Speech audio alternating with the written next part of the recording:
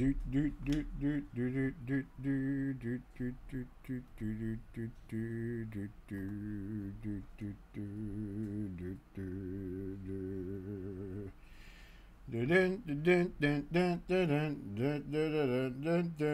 my own elevator, elevator music, elevator music. Hi guys, what's going on? Oh, chat, did you know that I got the Elgato foot pedal specifically so I can do voices? I'm going to attempt to see if I can do the voices now. I don't think I can, but I'm going to try. If it's hooked up correctly, I should be able to do the voices. Let's see if this works. Excuse me, you, Watt Dash, saying hello every pony is extremely cringe. We're gonna need you to refrain from doing that. Everybody in the chat, please take note. Saying hello every pony is extremely cringe. The Brony fandom has always been cringe, and it will always be cringe. I need you to take note. I need everybody to take note. Alright, well. Obviously, I'm joking. Are we gonna... What am I doing here? What do we... oh, we're reacting to, ponytails. We're trying to get our spoop on for October. That's what we're doing. Yeah, I remember now. All right. Let's start this. Ponytail's Home Sweet Home: A Candy Mare's Tale. Chat, did you know that I used to think that wait, where's the button? Here is the button.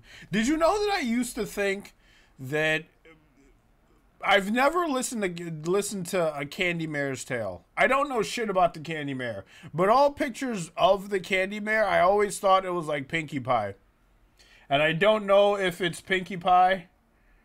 I don't know if it's Pinkie Pie. No spoilers, but in my head, in my brain noggin, in my brain cage, I'm like, dude, that's Pinkie Pie. And I don't know if it's Pinkie Pie, but we'll find out. Let's get this show on the road. A Candy Mare's Tale, Chapter 1 of 4. We're reacting to all the chapters here, and by the end, we will have our answer. Let's see what's up. Warning: the following video contains scenes of graphic violence. Viewer discretion is advised. I have no idea what that was. Was that Thornquill?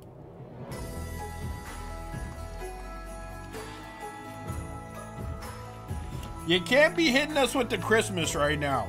It's October. Get your Christmas shit out of my stream. A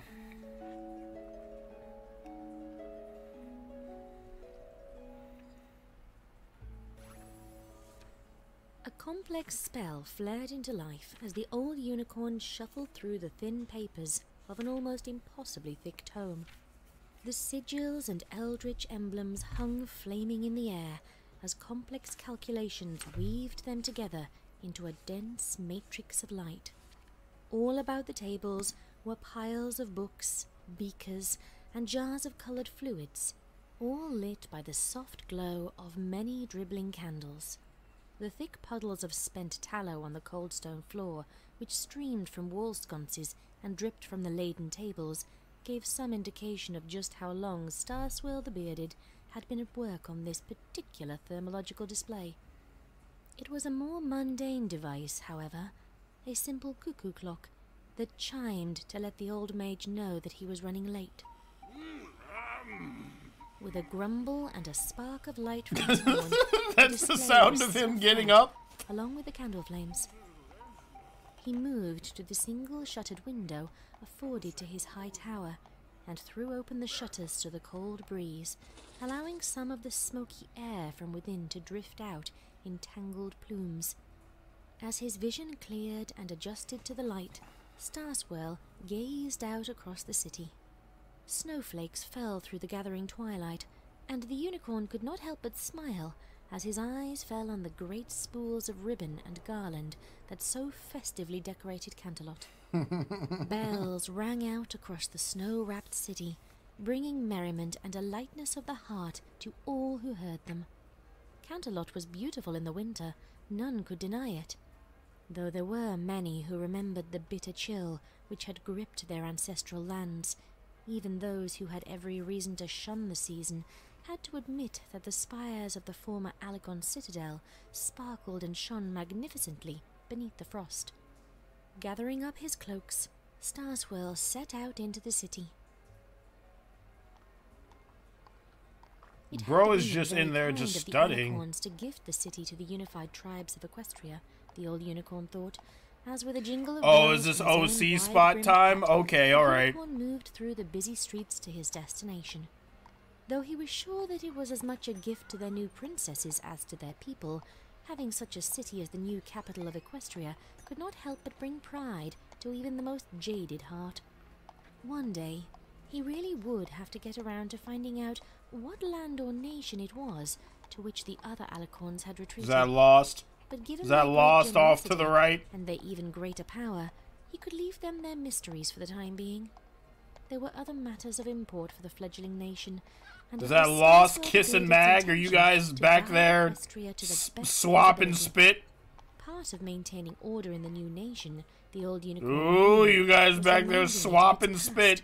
It's like, I'm not even paying it. It's like, Scribbler is going out of her way to tell me about Star Swirl walking through the city right now, and I'm just like, is Lost and Mag back there kissing? Like, I'm so distracted right now. Already, there were new generations being born who never knew a time when the tribes had been divided by distrust and disharmony, as much as by hegemony. Yet even so, lest they be led to repeat... Is that supposed to be Sunny? I think that's supposed to be Sunny. I don't know who that is, and I don't know who that is if that's supposed to be somebody. Apologies. The mistakes of the past, they would need to be educated on where it was that they had come from, and just how fragile was the harmony they now enjoyed. My dumbass probably missed like a whole bunch of lore because I got so distracted by this image, but we'll find out. It had been the princesses themselves who had suggested that a play be commissioned. They had even set aside a grand hall, almost like unto a cathedral. Wondrous to behold. Starswell thought as he gazed up at the edifice. Even more so inside, as it was bedecked with boughs of holly, bright red ribbons, and garlands of evergreen for the first performance. There were hopes, to be sure, that this might become something of an annual remembrance, and Starswell thought it very likely, given the sea of ponyfolk that filled the great hall from end to end. It was clear from all the bright and smiling faces that this was viewed as something of a novelty, not just for the viewing public, but by all involved. He could see the actors every now and again nervously twitch aside the voluminous curtains on stage to peek out at the growing crowd. It was possible that never before in the history of ponykind had any pony had such a large crowd to perform for. While the art form was not unknown in the high courts of the unicorns, the recent past had seen such performances fall out of favour. The unicorns had no time for such distractions when they were still expending their best and brightest on the raising of the sun and the moon. The Pegasi, always of a more militaristic bent, saw such frivolities as a sign of weakness. Even the humble earth ponies had shunned what few travelling performers of farce and tragedy they had, for their lot in life had been farce and tragedy enough to contend with in and of itself. Okay. Of course, in the past, what few plays were put on would have been for only one tribe at a time, and often only dealing with matters relevant to that tribe. Which is why Starswell had been surprised by the princess's suggestion, and even more surprised by how enthusiastically every pony else had supported the idea, joining in the creation of what Starswell hoped would stand as a potent symbol of harmony. A tale about coming together despite distrust and differences, and forming unshakable bonds of friendship that would hopefully prove a shining example to all of Equestria. Wait a minute, are we in the past? I mean, the instant I saw Star Swirl, I was like, all right, this is either like post season 7 or something, or we're in the past. And now I'm looking over to the left at Celestia. She still has the pink hair, like she doesn't have the Borealis hair, so, or the Aurora fucking mane, you know? So I'm thinking maybe this is the past. This is most definitely the past. How did Loss and Mag end up in the past? They're probably time travelers. We don't know. I don't know. Mag has that fucking book that allows her to do anything, so I don't know. Maybe for Christmas they went back a few centuries. They thought it would be romantic. Then, to say the least, the look on some of the faces of those who sat in places of honor in the audience. Princess Luna and Princess Celestia themselves were in attendance, of course, wearing smiles that were just a little strained. What is this pony's deal? Why is he so upset right off the bat? Who sat near them with a stormy look on her face. Clover had been by turns morose and frantic for the last few days, and it was likely that she viewed this play as nothing more than a distraction from the work to which she and Starswell had been so dedicated. It is better for us to take a break and enjoy the play, and be reminded of all the good things that have come from the founding of Equestria, rather than dwelling on the dark problems of the moment. Then again, it was possible that the problem was Commander Hurricane, who sat ramrod straight and blank-faced on the other side of the princesses, flanked by a pair of armed Pegasus guards. The commander had been distant of late, but Starswell couldn't blame him. He hoped his friend would come around eventually, but he always had been a Pegasus of action, and it was clear he'd much rather be out scouring the land for enemies rather than sitting in his officer's uniform in this stuffy and loud hall. Princess Platinum and King Bullion were in attendance, of course, but they wore the haughty, distant expressions of all nobility when surrounded by peasants. The only genuine... Princess Platinum and King Bullion. Princess Platinum and King Bullion. Is that Wooten there too? I don't see Wooten.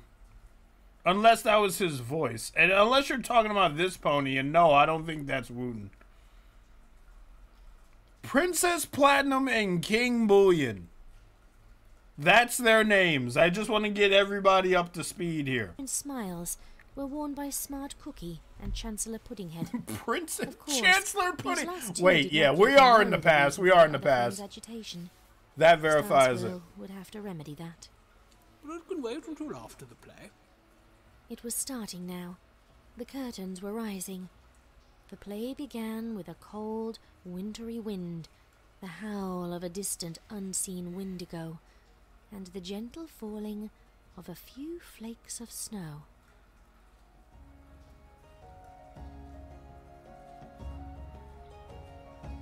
I think this fic is gonna drive me bonkers. That's why I'm here, bro. Not to save you, but so we can go bonkers together. I put quill to parchment today for the first time since I was a wee filly. It was my mother who first taught me. Are we still watching the play, or...? For a rich unicorn family in her youth that expected their staff to know the ways of writing to help teach the little lords and ladies.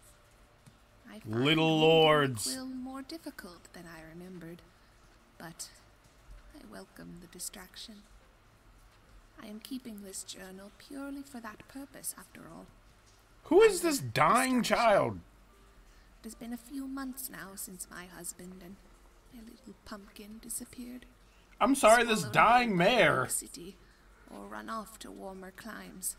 I do not know which. I'd like to think that they did not abandon me willingly.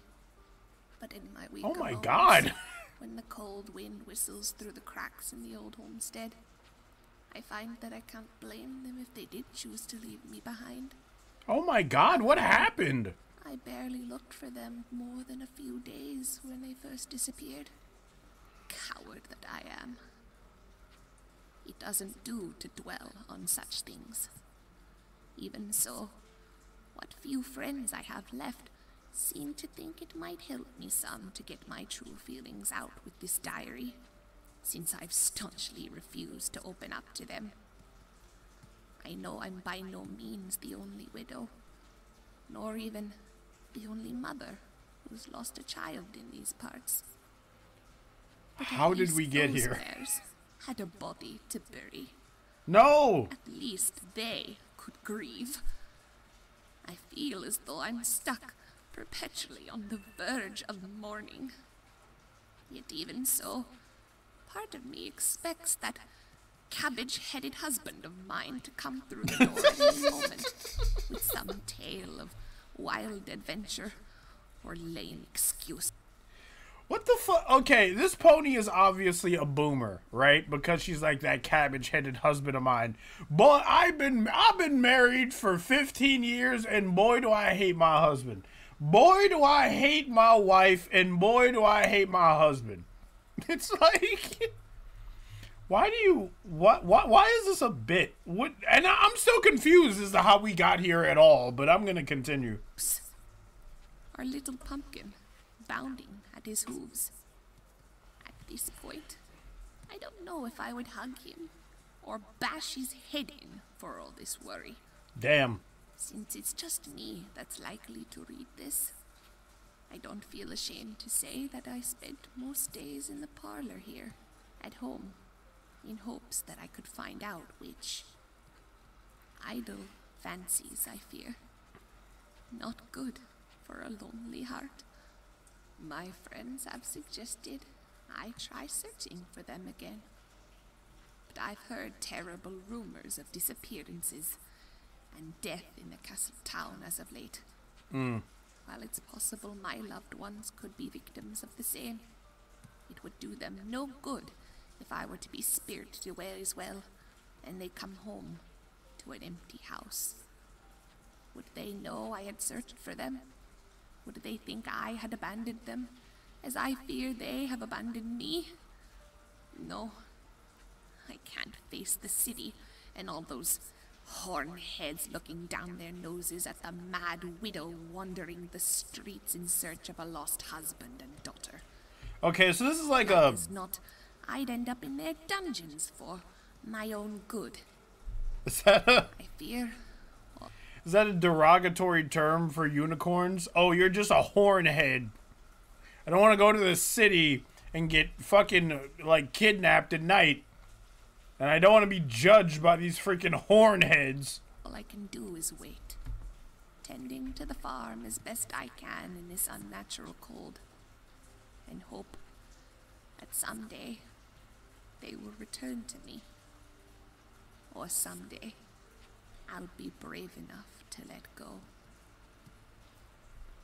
Oh, was that the play? What happened? Why was that the transition? Thank the sun and the moon and all the shining stars in the sky. My little one returned to me today. Really? My little pumpkin. It happened when I was in the wood on the edge of the farm, chipping away at an old oak tree for the stone. I don't believe that's your I child. see her as dusk was coming on and the shadows were growing thick. But I knew it was her as soon as she called out to me. She wore different cloths and seemed unsteady on her hooves. But still she had the same sweet voice of my little Billy. Something's and up. we embraced for so long, snow had time to settle in our hair. She was so small and fragile, such a delicate thing. She barely seemed to weigh anything at all. I got her inside and next to the cherry-red stove as quick as I could. She was a ravenous little thing, which wasn't surprising since she was skin and bones. So Something's we shared up. a meal. The first family meal since she disappeared. We Something's chatted, of up. course. Wait a minute. Oh, Something's I up. can barely remember what about. This has all just been one huge whirlwind for me. In truth, I fear I may be dreaming, or telling a little fib to myself in my waking hours. I just might be hallucinating. I can hear her even now. I've let a demon in my house. Of her little hooves as she moves about her room, bringing a warmth to my heart I have not felt in ages. The hour is late. I can only imagine what would stir her from her slumber. Nightmares, most likely, about the ordeal she went through getting home. Or perhaps what was done to her in that wicked city. I want to ask her, but part of me wonders if I really want to know the truth about what happened to her. Part of me just thinks I should be happy to have her back and just let whatever happened be. I don't think she came back alone. I think something's up. Pony hurt my little pumpkin. As much as it sickens me to think about, I need to know. I need to see them brought to justice for taking her away from me and doing who knows what to her. Ain't no demon afraid of the legal system. I have forgotten her cabbage head of a father. Does she know what happened to him as well? Did he abandon her? I could never believe that of him. Not in my wildest dreams. But then, where is he? Not there. Have I retained a daughter, only to lose any hope of seeing my husband ever again? Why would you want to see him? You call him a cabbage head all the time. Like this. But I know such bittersweet thoughts will haunt my dreams tonight. I fear, like my little one, I will have a hard time sleeping. Still, I will wait until morning to question my daughter. Undoubtedly, she has been through much to return to me, and I wouldn't think of tormenting her by bombarding her with questions at this late hour. Perhaps tomorrow, over breakfast. Though our food stores are running low thanks to this blasted weather, I will make a homecoming feast, the likes of which no pony has eaten before. All right. Okay. I place pen to parchment once again. Oh no, what happened? Quickly, I'm sorry, is something wrong? these words down, lest the thoughts in my head burst out of their own accord and fly off on gossamer wings from my fevered brain. I have fallen ill. The suddenness and severity of my malady is worse than any I've experienced before in my life. She must have got I COVID. find myself dizzy and delirious by turns. Yep, that sounds like COVID. So much as rise from my bed for fear of what I might see and what I might hear. The smells are the worst, and sometimes I'm not sure if they're... Okay, it's not COVID. You lose your sense of smell if it's COVID. But I'm running away from my fears, even as I try to put them on paper. Is your body okay? I must not falter. I must face the things I dread. My daughter is not my daughter. Oh, you don't say! No, that sounds strange and like the ravings of a diseased mind. But I swear now that this is something I've suspected ever since she returned home. At first I tried to explain it away as a product of whatever ordeal she had been through. Whenever I asked about what happened to her, she was vague and evasive. Even more so when I asked after her father what had become of him. She was never one for telling lies before, but I fear she's lying to me now when she says she doesn't know what became of him. There's something in her eyes that makes me think she knows exactly what happened to Cabbage Patch. And those Her cutie eyes, mark is strawberries. were they always that faded a shade of green? Was her scarlet mane always so wild and unmanageable? I remember once her happy voice filled our home with joy as she sang little songs she made up to entertain herself. That is no longer your daughter, miss.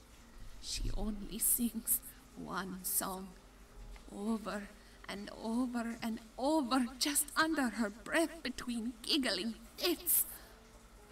Either the ordeal of my child has been through has driven her slightly mad, or I fear something darker.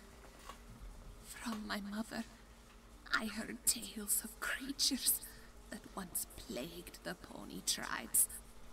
They were beasts that took the faces of your loved ones and took their place, made you believe they were the genuine article, and then slowly drained their victims' love away. Wait, what's up with her body? I'm just guessing that she doesn't eat a lot. The face of my child and used it to worm its way into my home, into my heart. Is that why I've fallen so desperately ill and my daughter seems so strange? If it were true, I'm not sure how I would really feel. I should be outraged, I know, but I was so happy to have her back. Even it is all just a lie. Such treacherous feelings make it difficult for me to know what to believe. There are reasons to doubt these suspicions, of course. For instance, how would such a creature learn of my loss? Most of my neighbors have moved away, trying to escape the bitter cold. And why choose my daughter? Why didn't you get the fuck out? My husband. Well, it's true, I loved my baby girl. It's probably a money issue, right? No one can say I did not love my husband, truly. I fear Nobody could say that I didn't love my cabbage-headed husband. Exactly how truly. And that's something I wish to not dwell on in my sick bed. Truth be told, it's not just my daughter that is strange to me these days, but the very house itself. I feel like a stranger in my own home. Doors. That's not your home anymore. disappear from day to day.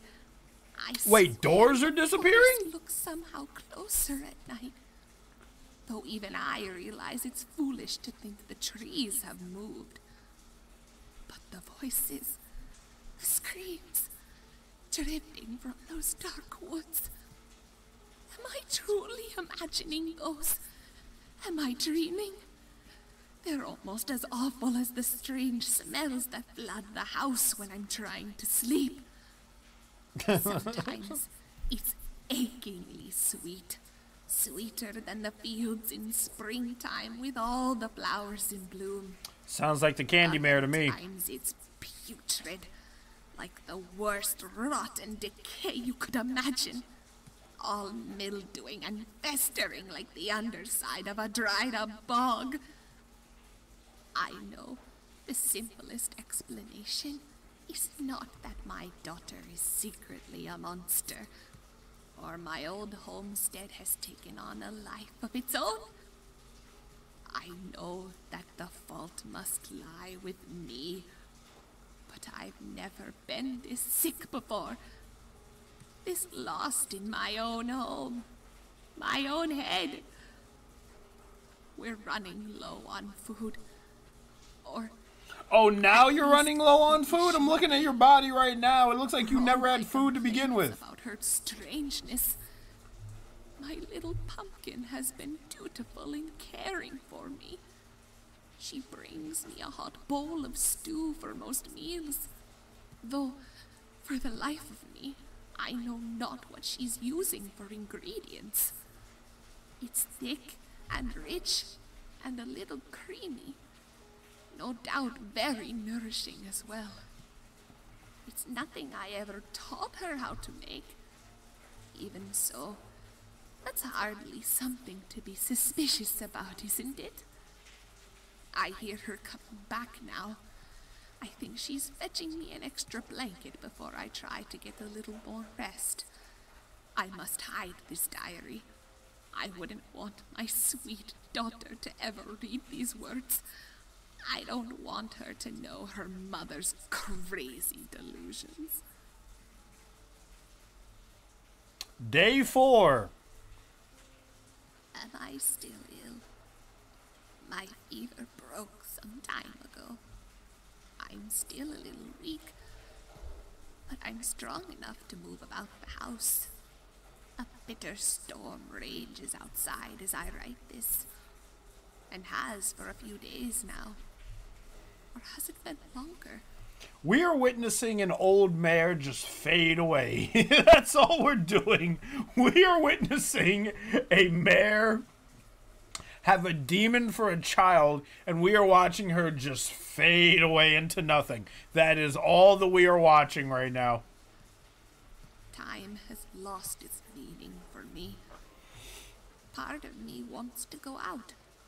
To get Into the snow? fresh air. The stench of this house. What I realize to be the smell of my own sickness assaults my nostrils constantly. You'd think I'd grown used to it by now. But every now and again, some stealthy vapor or gentle gust of perfumed air will tickle my nose, and I will feel the same sickness and revulsion as before creeping over me. My daughter has been staying away from me by my express command. Whatever ailment I had, I didn't want to risk her catching it as well. I couldn't stand the thought of losing her to an illness after so recently having her reunited to me. At least, that's how I felt at first. I'm sure that's what I meant. Only, once she was no longer fussing over me. Something Sweet to Eat goes over the Candy Mare's origins, as this is technically a prequel. Okay, thank you for clearing that up for me, Reggie. I had no idea, because I never looked into the Candy Mare stuff until today. That's when I started to feel a little better. I fear my mind, however. And there is no better place to start than at the very beginning. So I'm glad I clicked on a video that like goes over the prequel. Began to wonder even more. What was she doing? What is wrong with your legs? Was she getting fresh wood to keep the house so warm and toasty? Where was she getting the food that I now know must be all but exhausted? The rich stew she left at my bedroom door was always piping hot and just as good as my first spoonful. Was she actually weathering the storm to keep me in such comfort? How could her tiny, fragile frame withstand a bitter cold? Because that is not She your was at her daughter. least active during the day, instead moving about the house the most at night. Once I was no longer drifting in and out of sleep, I stayed up for a night, just to listen. I don't know what drove me. Insomnia, paranoia. All I know is that I swear I heard the front door open and close in the dead of night. A silence fell over the house that chilled me to the bone. I swear I could hear her tiny voice drifting beneath my window. For the first time, I listened, really listened, to the words of the song she sings to herself when she thinks I can't hear. It wasn't until that song, that laughter, had dwindled into the distance that I dared rise from my bed and lock my bedroom door. That settles it. I'm afraid she is no daughter of mine. She is a wolf in sheep's clothing. Oh, really? That's the concern right now? Day 5. I pray that I have gone mad. I dare not turn back, for I know that I am never. Every entry is the same. It's like day 312.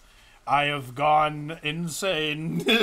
I saw my daughter levitate above the table and T-pose. Am I going mad? It's like, yes, you're not going mad. You have a demon in your house. Alone in darkness.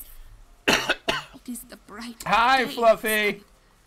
Or at least I think it must be. The light that filters fitfully through the Fluffy, clouds did you above take part in this fanfic? seems like Or this to me. creation? The Or this world voice outside adaptation, my or whatever window you would call is this? nothing but dull gray and white for as far as I can see. But even so, it's not nearly as bleak as my home has become. Nothing makes sense in this place anymore. You are old. I wonder sometimes, have I died? Is this Tartarus?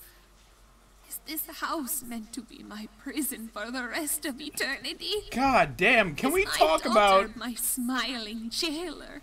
I enjoyed voicing in this project. Okay, I wanted to clarify if you did a voice. Don't tell me the voices you've done. I want to read the credits at the end of this, and then I'll be like, oh, there's Fluffy. But can we talk about her fucking eyes? Like, she's been awake for like 3 weeks, and is this her body? Has she been eating? What is going on here? Well, obviously her daughter is a demon, but like, oh my god, you're a corpse. You're a corpse writing in a journal right now. Updating a fucking DeviantArt post. Every time I think of escape, the doors lead to new rooms or blank walls. Never outside. The windows, too, are fastened tight. She is literally a skeleton, my dude. I cannot break the thick glass. How I wish I could break off just one tiny shard. How She's I been long staring for into the even sun. a glimpse of freedom, even if it came at the edge of a piece of glass. There are so many things I regret now.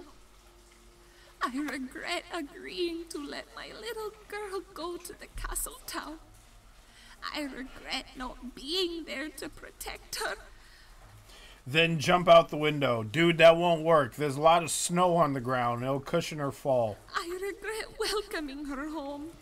Or rather, Even though that it does kind of look like if I just stood next to her and tipped her over, she would explode. So I don't know. Maybe that would work. Like, she looks so fragile right now. that wears her smile, sings with her voice, and smells of death and candy.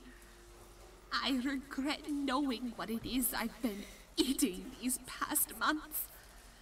Knowing that if I try to stop eating, she'll force feed me. I regret hearing them crying under the floorboards. I What? regret not being able to do anything for them. What? Who's crying up Being under the able to do floorboards? anything for myself. I regret going down to the cellar in the first place. Seeing that thing crawl out of the pony I had mistook for my daughter. What? What's She happening? came sliding effortlessly out of the dead girl's lifeless mouth and riding into the shape of another filly altogether in the darkness. I regret seeing her smiling and laughing as she gorged herself on the poor unfortunates that shivered, broken in the dark below my house. Candy teeth gleaming dully beneath a bloody sheen. I had Okay. heard whispers about the disappearances at the castle town. It's true, but I hadn't believed them. A pony made of candy that lures away children, that plays evil little tricks. that God, can you look take awful. down a grown stallion and strip the flesh from his bones in moments with a candy corn smile. Foolishness. Foolishness. Rumor and poppycock. I regret not believing. I I regret being alive. Oh, come on, don't say that. You gotta be on the up and up. Day 5, what she's gonna say now? It's a long pause. Are we still watching the play? Overhead, the sky was a uniform white. The heavens mirrored the ground below, where 2 ponies trod carefully. Their hooves crunched through the crust of sparkling frost and plunged down into a thick layer of dirty snow. The drifts here were old, only slightly dusted with a few dry flakes, which skittered and danced across the crisp surface. Beneath a thin layer of ice hid the tangled roots and long-dead briar of the sleeping forest, and these seemed to rise up like cold, dead claws to snag in the ponies' cloaks. The older filly helped the colt extricate his leg. Careful now! Step where I step and the going will be easier. There's no telling what lies beneath the surface here, and we can't afford to delay. We gotta keep moving. We have to keep warm. They were woefully unprepared for the circumstances in which they found themselves. Both wore ragged, threadbare cloaks that did little to keep out the chill. Fortunately, the old woods were thick. Most of the new snow was suspended above them, cradled in the twisted, winding limbs of the bare trees. Thick as the woods grew, this place would be lit only in patches of light and shadow, even in high summer. As it was, in the dead of winter, it felt less like they were moving through a forest, and more like they were travelling through a network of caves. Barely any light reached them, though the one advantage of this was that the trees blocked out most of the savage wind. They could hear it howling above as the storm raged on, and were thankful that they were spared the brunt of that vicious gale. Even so, an occasional blast of wind would scythe through the trees and bite deep into their flesh, chilling them to the bone and urging them onward in search of shelter. Oh, but Gretel, I'm so tired. Intoned the weary colt, his teeth chattering.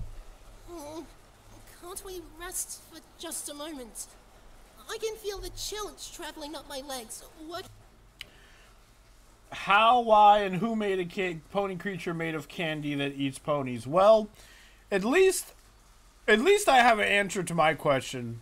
And that question was, is the candy mare some form of Pinkie Pie? And the answer is no, because this takes place before Pinkie Pie was even born. So I have an answer to one of my questions. Looking at my bones, I fear if I do not stop to warm myself, I shall freeze. Their voices sounded oddly loud in the stillness that gripped the woods, though their frigid lungs could barely manage more than a whisper. Small showers of snow fell all around them, leaking between the tree limbs above the quiet hiss. If we were to stop, then we would certainly freeze, dear Hans. The Dear figure Hans? grimly moved closer to her brother to share some of her warmth. Her little Gretel was a bit brother! warmer than her brother. Okay, I'm already under the Just. impression that both of them are gonna die, but... But we have to keep going. We have to find a way out of this forest, or at least some kind of shelter. Not gonna before night spoil. falls. Thank you for that. I appreciate you. Even as she said this, what little light they had beneath the canopy of snow and twisted limbs seemed to fade. The storm was growing worse. It would not be long until what little illumination they had was extinguished altogether. Oh no. Soon they would be in a world of nothing but darkness and snow, with naught but bare tree bark for comfort and a blanket God. of snow to keep themselves warm. Gretel didn't want to spend another sleepless night crouched in a Is this bush Hansel beneath and the Gretel? boughs, No. snow, Stop. worrying that they would- His name is Hans, and her name is Gretel. Is this Hansel and Gretel? Scribbler, are you doing a Hansel and Gretel thing right now? She's not here, but somebody go get Scribbler and ask her, is this a Hansel and Gretel bit? She didn't write this. Did she write this? Wait a minute. Did she write this? I don't know if she wrote this, but is this like a Hansel and Gretel bit? I think this is a Hansel and Gretel bit. It just now hit me. wouldn't have enough strength. I don't remember the story of Hansel and Gretel, but I recognize the names. To extract themselves in the morning. Or, worse, worrying that her brother might stop breathing in the night, his lungs frozen from the inside out, leaving her... Actually, nobody gets Scribbler because it just now hit me. Scribbler caught COVID recently. So now she's spending most of her time trying to recover. And I don't want anybody to get her and be like, Wolf is reacting to your stuff. Like, let her rest. She's going to need it. With only his corpse for company. It felt like it had been days since the pair of earth ponies had lost their way. They had been travelling with their mother and father after hearing of a land far to the south where the breezes were warm and there fell soft rains instead of sleet. And no, she didn't write this. Okay. She just found it and put audio over it. All right. Snow so long, she regarded even whispers of warmth as something of a fairy tale. But even she had brightened once they had started travelling. The thought of a land full of rich, dark soil, not frozen hard and locked away beneath a layer of frost, was just too tempting to ignore. They would have to start over, but the old farm hadn't produced more than a few scraggly strawberries in months anyway, so that didn't really matter. It had been time to move on. Perhaps it had actually been past time. Many families had already moved south before the blizzard came upon the travelling family. If only Gretel and Hansel's parents had been travelling in one of the earlier caravans instead of on their own, they might never have been separated. Then again, perhaps not. The storm had sprung up like a wall of white, distorting the land and threatening to sap the life from them. Some dark shape moved in the whiteout, and though they could not see what it was, the shrieks and screams of their parents told them they did not want to find out. The siblings had been extremely lucky to find the scant shelter they had in the shadows of the Black Forest. Even if it meant they were now hopelessly lost, at least they were alive and still together. Not for long. Parents made Gretel's eyes tear up, but she forced herself not to cry. It was just that there was no way of knowing for sure if her mother and father had survived. While they were hardy earth ponies, being powerfully built and used to the hardship that came with working the land, they hadn't just been fighting the cold, but whatever had come swooping out of the storm. Her parents might be okay, she told herself, but she knew even if they had survived whatever attacked their caravan, that even the hardiest ponies could still find themselves dead beneath a layer of snow in a matter of moments in this blizzard. Nightmare night, what a fright. Give me something sweet to bite. I see you in the chat, Trucker Brony. Ugh. She sniffled slightly, but that was all she would allow herself. She had to stay strong for her brother.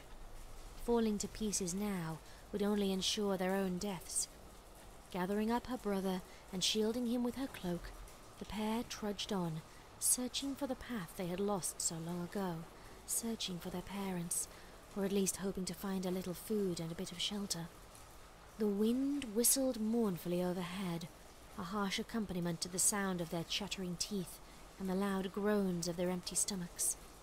Their last meal had not been particularly filling, the rations one eats while travelling rarely being served hot or in large amounts. Even that meagre fare was deeply missed now. The pair had not found more than a few berries since becoming lost, which Gretel was sure had to be poisonous. Nothing should be so bright a shade of red. So we're cold and poisoned. Though it was far more likely they would die of cold and exposure before long, the angry pangs of hunger coming from their weakening bodies did not make their fight for survival any easier. Which is when Hansel first cried out. Do you smell that, Gretty? Oh no, She here it thought comes. They were finally going mad. The scent that came to her nostrils couldn't possibly be here in the wilderness. Gingerbread.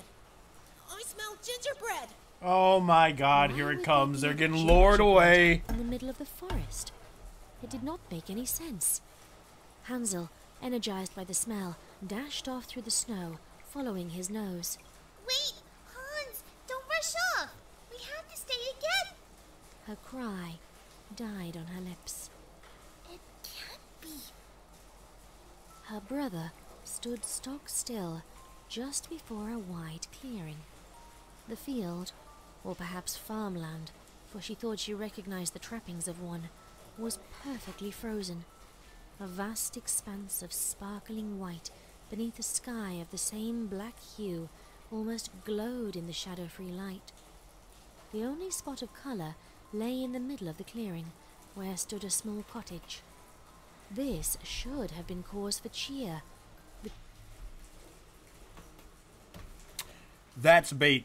That is bait. That is 100% bait. There is no gingerbread house in the middle of this godforsaken forest. That's bait. These characters are dead, and I'm here to see how they perish. The curling smoke coming from the stovepipe and the light spilling from its thick windows. Look at that goofy shit. Yet the entire edifice, from porch to roof, was a riot of bright and chaotic colour, almost as though it were made of candy instead of wood and spackle. Indeed, from the smell, it didn't just look to be made of sweets, but in fact was composed of more candy than the children had seen in their entire lives. Even the snow that sat on the low cottage roof and hung from it in tapering icicles appeared to be made from thick and creamy frosting. You know, I was asking this question days ago, and it had nothing to do with this fic. But I was like, bruh, if you lived in a gingerbread house, wouldn't that be more of a detriment than anything? Because you live in a place that's made out of food. And food cannot survive the elements that much. It's like, the draw of a gingerbread house is like, oh, you could like eat it. But why would I want to eat my own house? Wouldn't you rather hand me like a gingerbread cookie?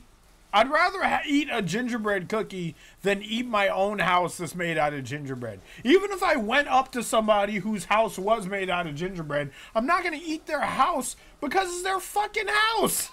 That's so rude to just bite into somebody's house, even if it is made out of food. I'm sorry, but continuing. The scent of it hung heavy in the cold air, and the warm, sweet aroma caused their mouths to water even as they stared in wonder and amazement. It can't be. I'm mad. This is a hallucination. If this was some delusion or hallucination, it seemed that Hansel shared it. The colt bounded across the clearing, leaving small hoofprints on the spotless snow. As soon as he reached the cottage, he immediately broke off a shingle from the low-hanging roof and greedily began to gobble it down. That's somebody's house! Actually, no, it's not. It's a hallucination, but whatever. Had not come up and smacked the bit of gingerbread from his hooves. What do you think you're doing? Going around and eating other ponies' houses? You could have at least asked first. Oh, but I'm so hungry. So am I. But if this place is real, we need to be cautious. I can't believe this is a play on Hansel and Gretel. In the middle of nowhere? To keep it all for themselves? Perhaps. Or perhaps to lure in weary and hungry travelers for their own ends. I don't remember how Hansel and Gretel went, but I'm going to quickly Google Hansel and Gretel and just read from that story, because I think this is like the same story.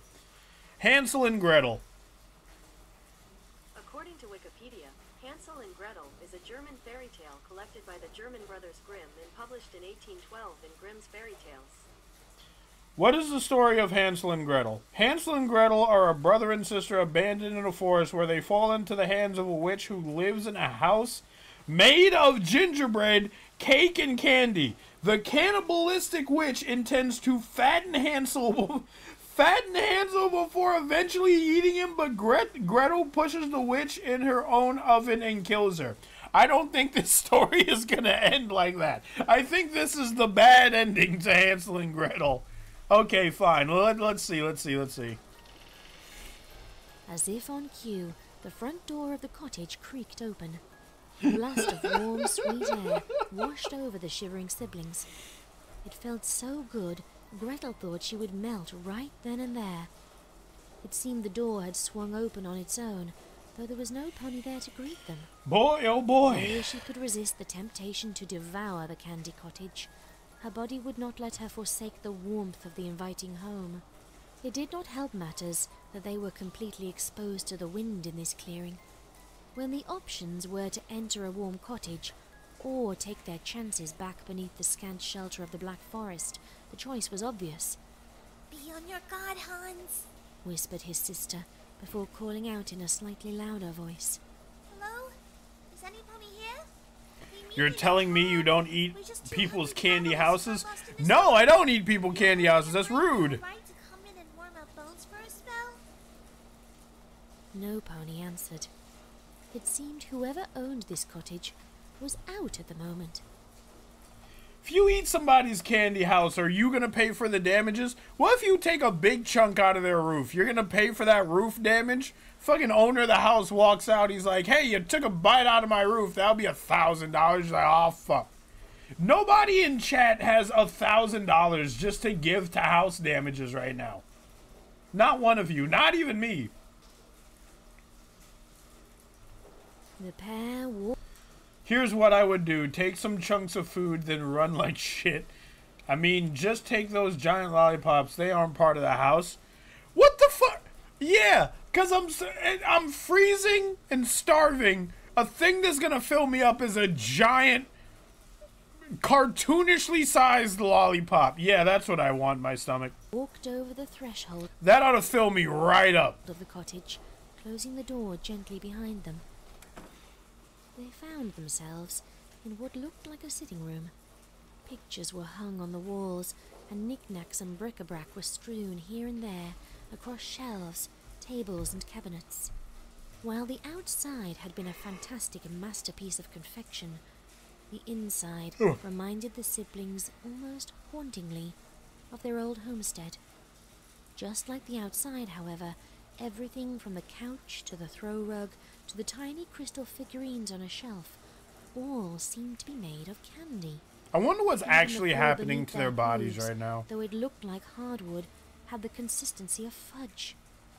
They could not help wandering further into the tiny cottage, exploring the bizarre yet familiar home, moving towards the source of warmth and light in the next room. They moved through a hallway decorated with candy portraits and framed landscapes. These had an elementary roughness to them.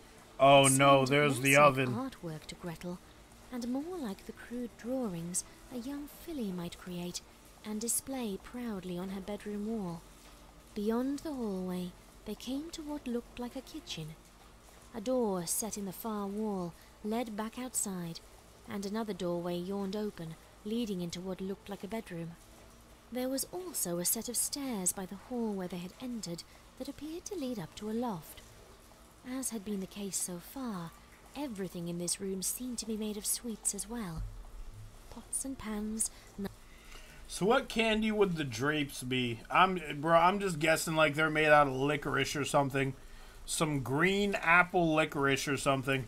Knives and spoons, all hung from candy cane. You know, like a fruit roll-up. Even the source of light, But just like a very wide the fruit merry roll-up. crackling stove was in the shape of a pumpkin with a wide grin for a grating. Gretel could not help but feel that the jack-o'-lantern's eyes, with their flickering flames, were watching her.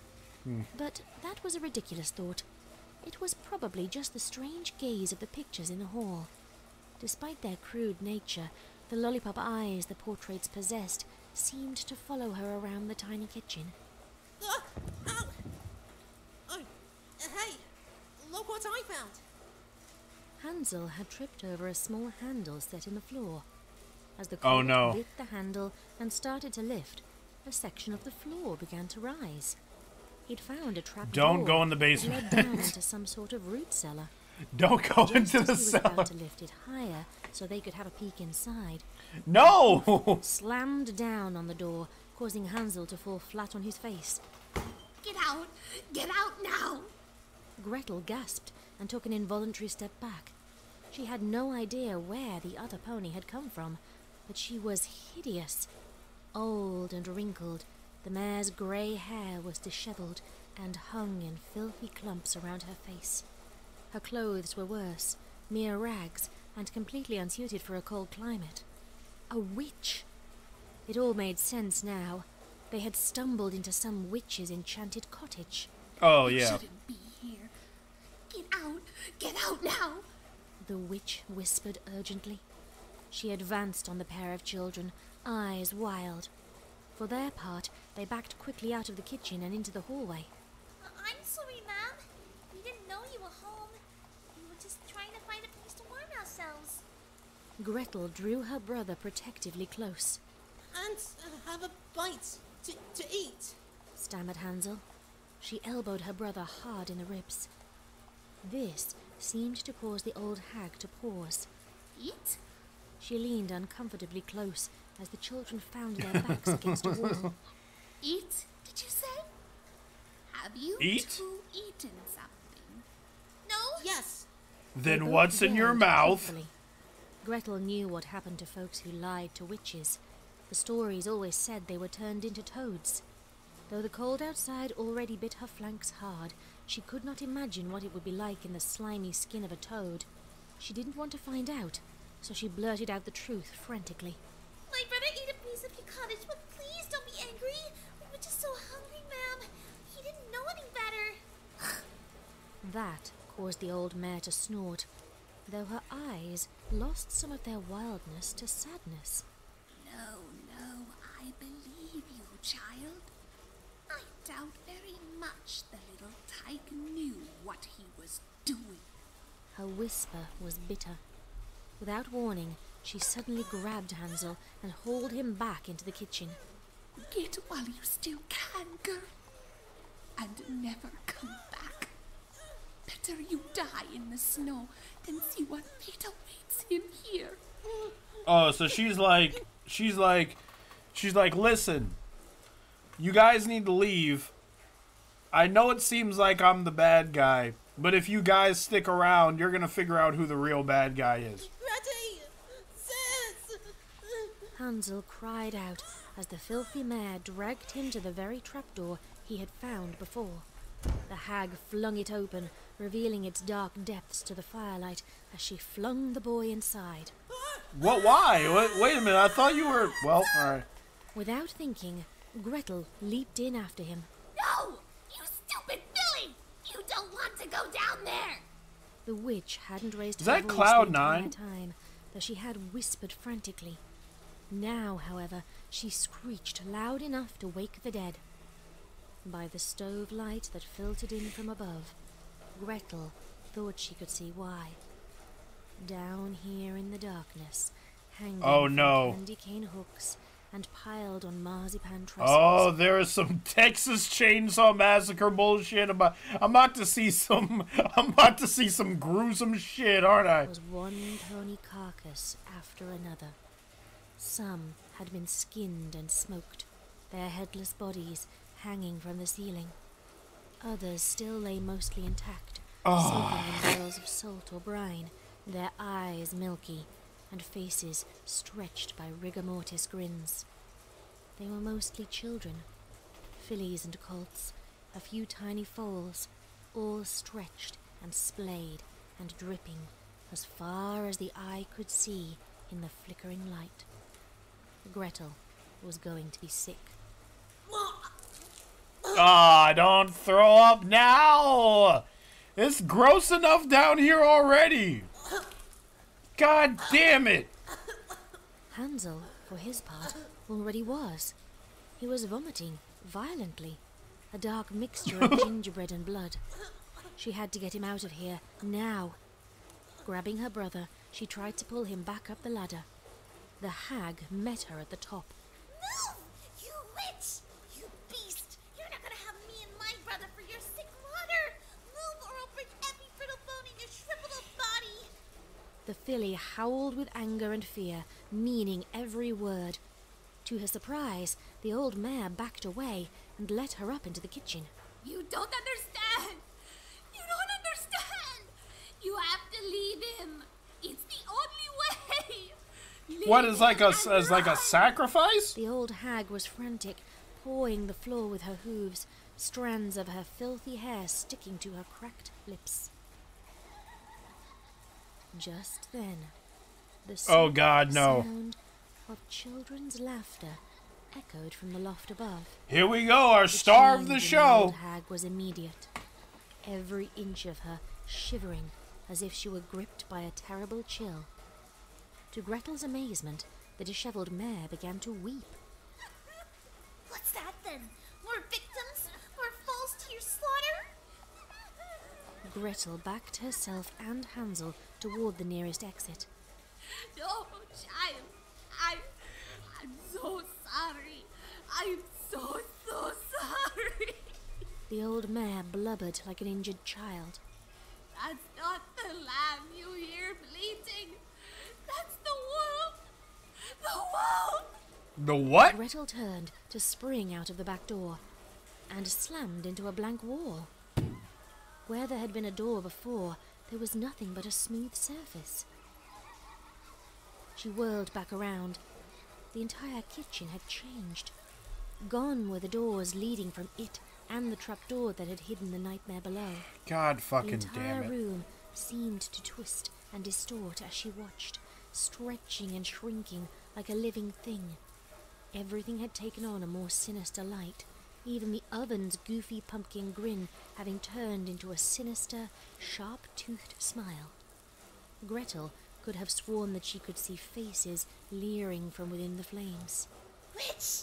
I don't know what magic this is, but you best let me and my brother go. I'm warning you, a parent's is sure to be looking for us. It's not my choice. I would if I could. I would if I could.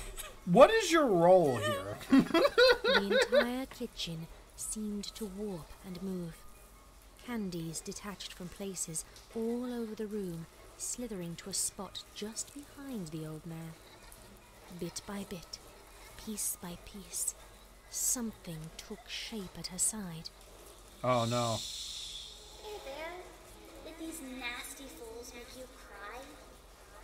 In a blink, a filly, made entirely out of sweets, stood by the weeping biddy.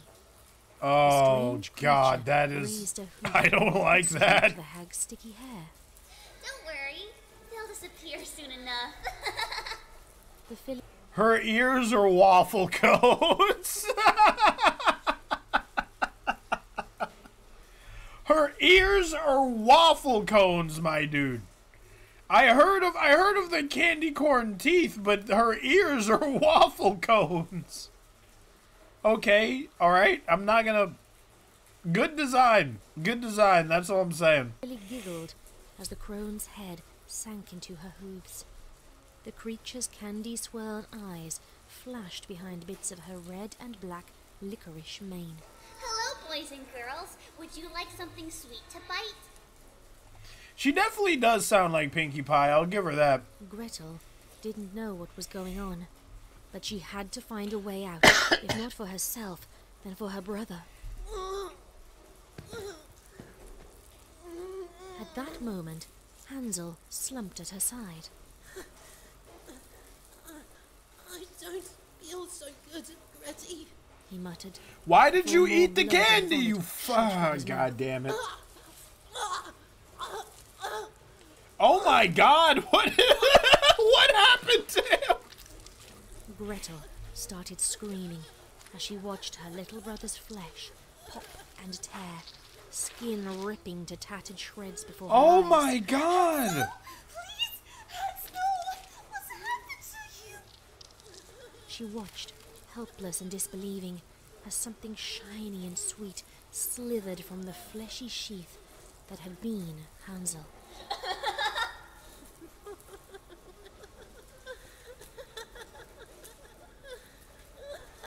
This new pony, which looked much like her brother, save for being composed entirely of gingerbread, grinned cheerfully at its former sister. Its gumdrop eyes sparkled as it moved toward her. I am and before different she could now. move, took a bite from her rosy cheek. Oh, Filly don't do flung that. herself back, still screaming as she held a hoof over the ragged wound on her face. This was a nightmare. It had to be a nightmare. What's the matter? Don't recognize your brother?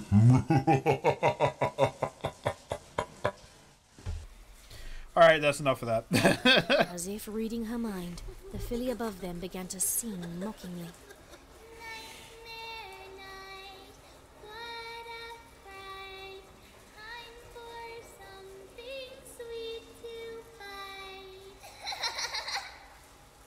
It was then that it finally dawned on Gretel what was going on.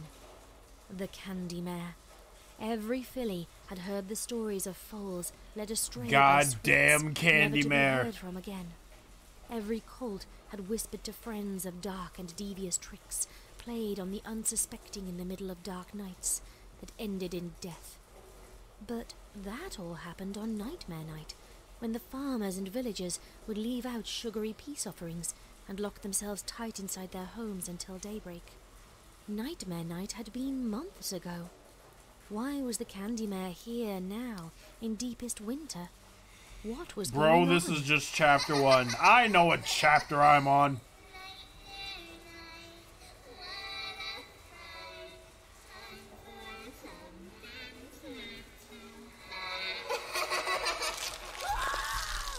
Jesus Christ! Gretel didn't know what she expected to happen next. But watching the candy filly swell in size and crash into the gingerbread Hansel in a wave of teeth and claws was not it.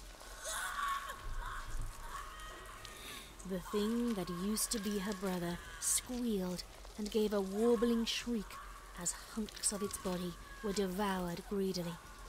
The sound was all the more gut-wrenching since Gretel could hear bits and pieces of her little brother's voice buried in those distorted screams. Before her eyes, the Candy Mare devoured the gingerbread abomination and licked up the gory pile of what had once been her little brother.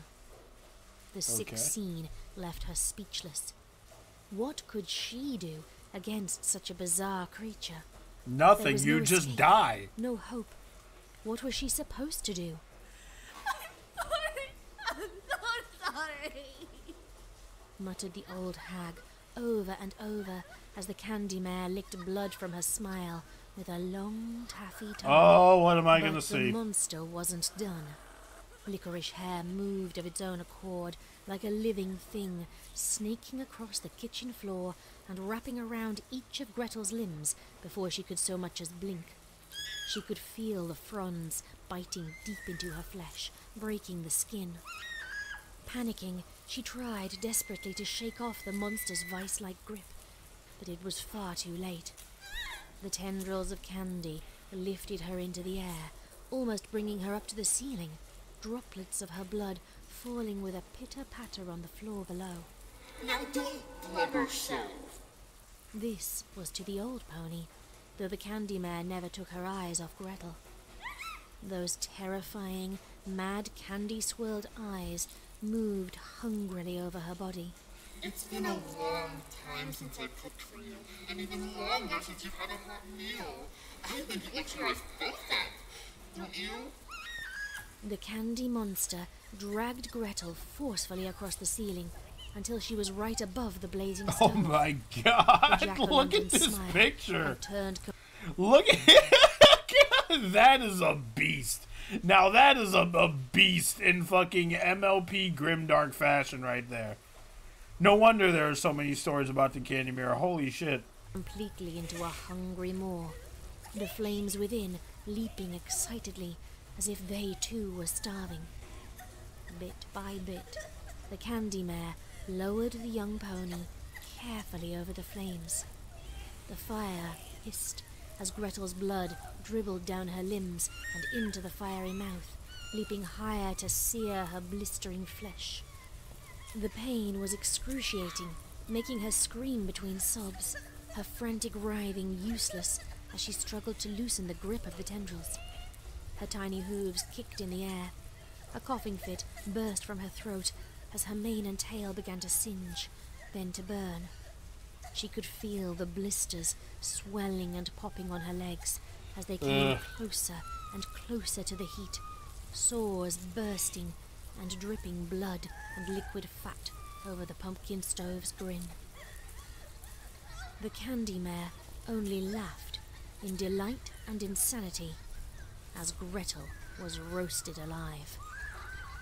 Eventually, the flames engulfed her tiny body completely, a long tongue of fire licking through her tail and into her mane. The flames quickly washed over the rest of her body. Gretel could feel her skin peel away and her muscles tighten as the moisture in her body began to escape from her Yeah, she can change her size at will. Motherfucker, she's Ant-Man? steaming flesh. The Candy Mare's own licorice whip hair melted away. Now she has claws. leaving Gretel She has like fall Mr. Krabs unceremoniously claws. into the oven. Her world turned into a wall of orange light. Oddly, the pain seemed to fade away, agony transmuting into a coldness that gripped her to her core. A thought came to her pain-numbed mind that even in the heart of so hot a flame, even at death's door, she could not escape the cold. As Gretel's eyes popped, melting and running down her cheeks, her brain flashed images and sounds that were strange to her dying senses. As her brain at last succumbed to the heat, she almost contentedly wondered why it was taking so long to die. As she felt her awareness fading, she couldn't help but wonder, what was that delicious smell?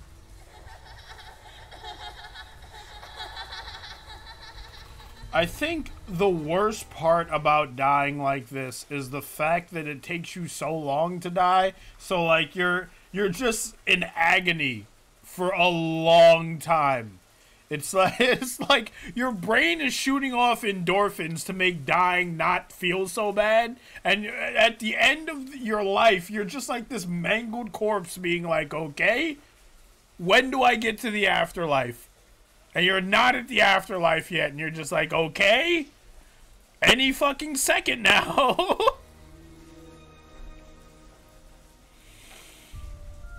Oh, oh yeah, we have 3 more chapters to go. I'm not going anywhere. You know what I think? I think that that woman in the back was she the... And I'm sorry if this is a dumb assumption, but was she the fucking, character that was writing in the book about her daughter? And the Candy Mare is her daughter? Does anyone know? Or is that gonna... has that been answered for me already? And I'm just... And I'm just an idiot. Does anyone know? Because, like, I don't know what that mare's purpose was in this story. I don't know why she was there. The only thing that tells me that she could be... that the reason that she could be there is that if she was the Candy Mare's mother and she was just sticking around because she loves her daughter and she can't come to terms with the fact that her daughter is a monster, but...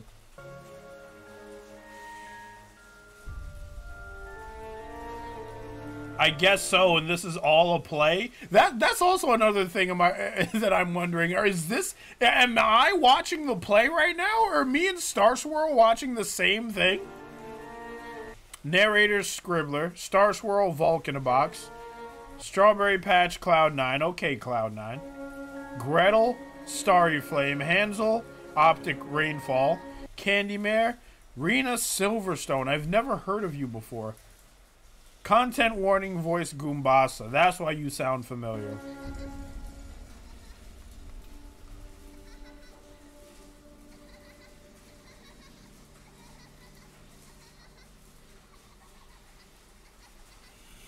Give it up for the artists. They work really hard.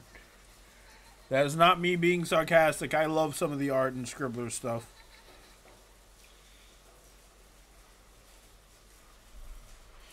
Oh boy. Alright. Check out my other videos. I shall, but I've already seen this. And I will watch Friendship is Tragic 2 momentarily in the future at some point. Right now I have to watch Chapter 2.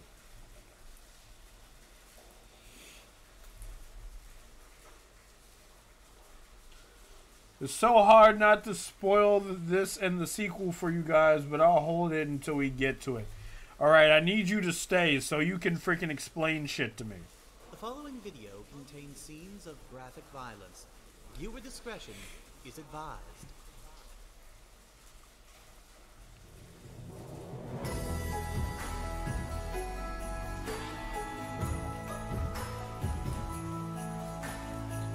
Why does this Christmas theme go so hard?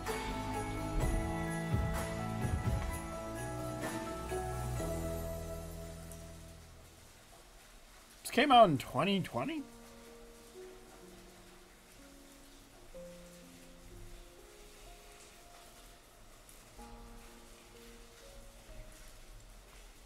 So far, it seemed that the performance was well received.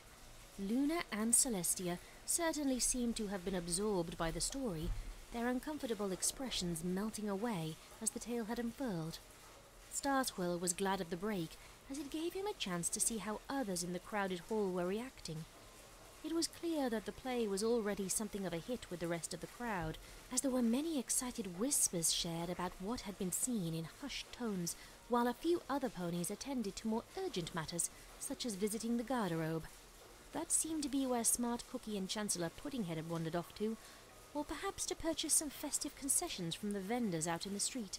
Princess Platinum was taking the chance to chat with Princess Luna. Though the two had something of a shaky first meeting, they had since become fast friends.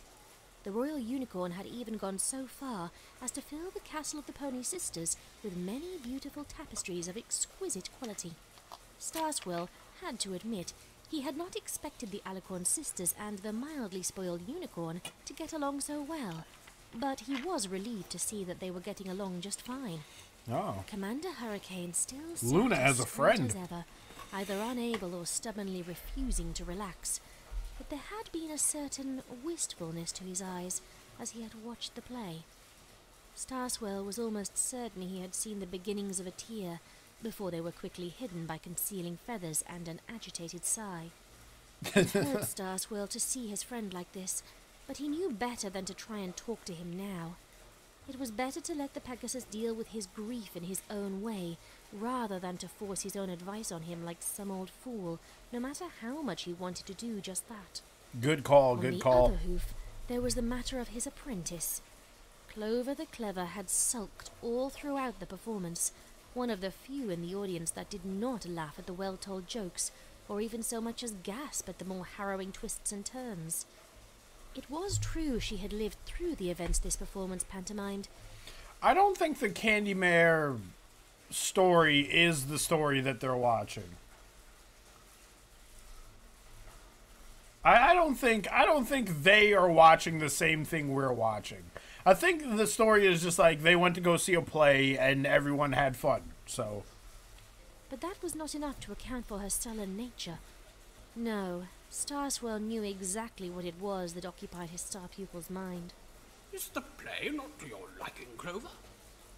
I thought the simulated Wendigos you crafted were rather impressive. Starswell hazarded, a brave sally that was met with a blank stare. The spellwork must have been most intricate to shape simple ice shard to such convincing shapes. What is this voice? What is it? Circles around Clover's eyes told a troubled tale about just how much sleep she hadn't been getting lately. Crafting convincing simulacra is easy when the particles are small enough. She smiled bitterly. Though even the short amount of work spent on this parlor trick seems like a heinous waste of our times and talents, as is this entire play. Do I really need to stay here, Star Swirl? I think there are far more important things we could be doing at the moment, and I'm sure you agree. We've been over this, Clover, said Starswell, not unkindly. A break could do us both some good. Even if you refuse to rest your body, you should at least rest your mind. I find at times when I'm stumped, it sometimes helps to take a step back from the problem and allow my mind to consider other matters. Or perhaps to consider nothing at all. Sometimes the answer to a dilemma will occur out of the blue, if you clear your mind. Obsessing like this isn't healthy. Obsessing? You think I'm obsessing? We've been working for weeks, side by side, and we're still no closer to a solution. Why wouldn't I be obsessing when the lives of every pony in Equestria may be on the line? Lower your voice, my apprentice. On the line from elder what? Unicorn harshly, a flash of magic suffusing his eyes, uncharacteristically stern. Realizing that others were turning their heads toward the outburst, he mollified his tone, but continued in a hushed volume. The crowd may be noisy, but there are still those who are near enough to overhear. Do you really want to risk causing a panic in this crowded theater? I meant no offense to you. You are as dedicated as a true apprentice as an old fool like myself could ever hope for.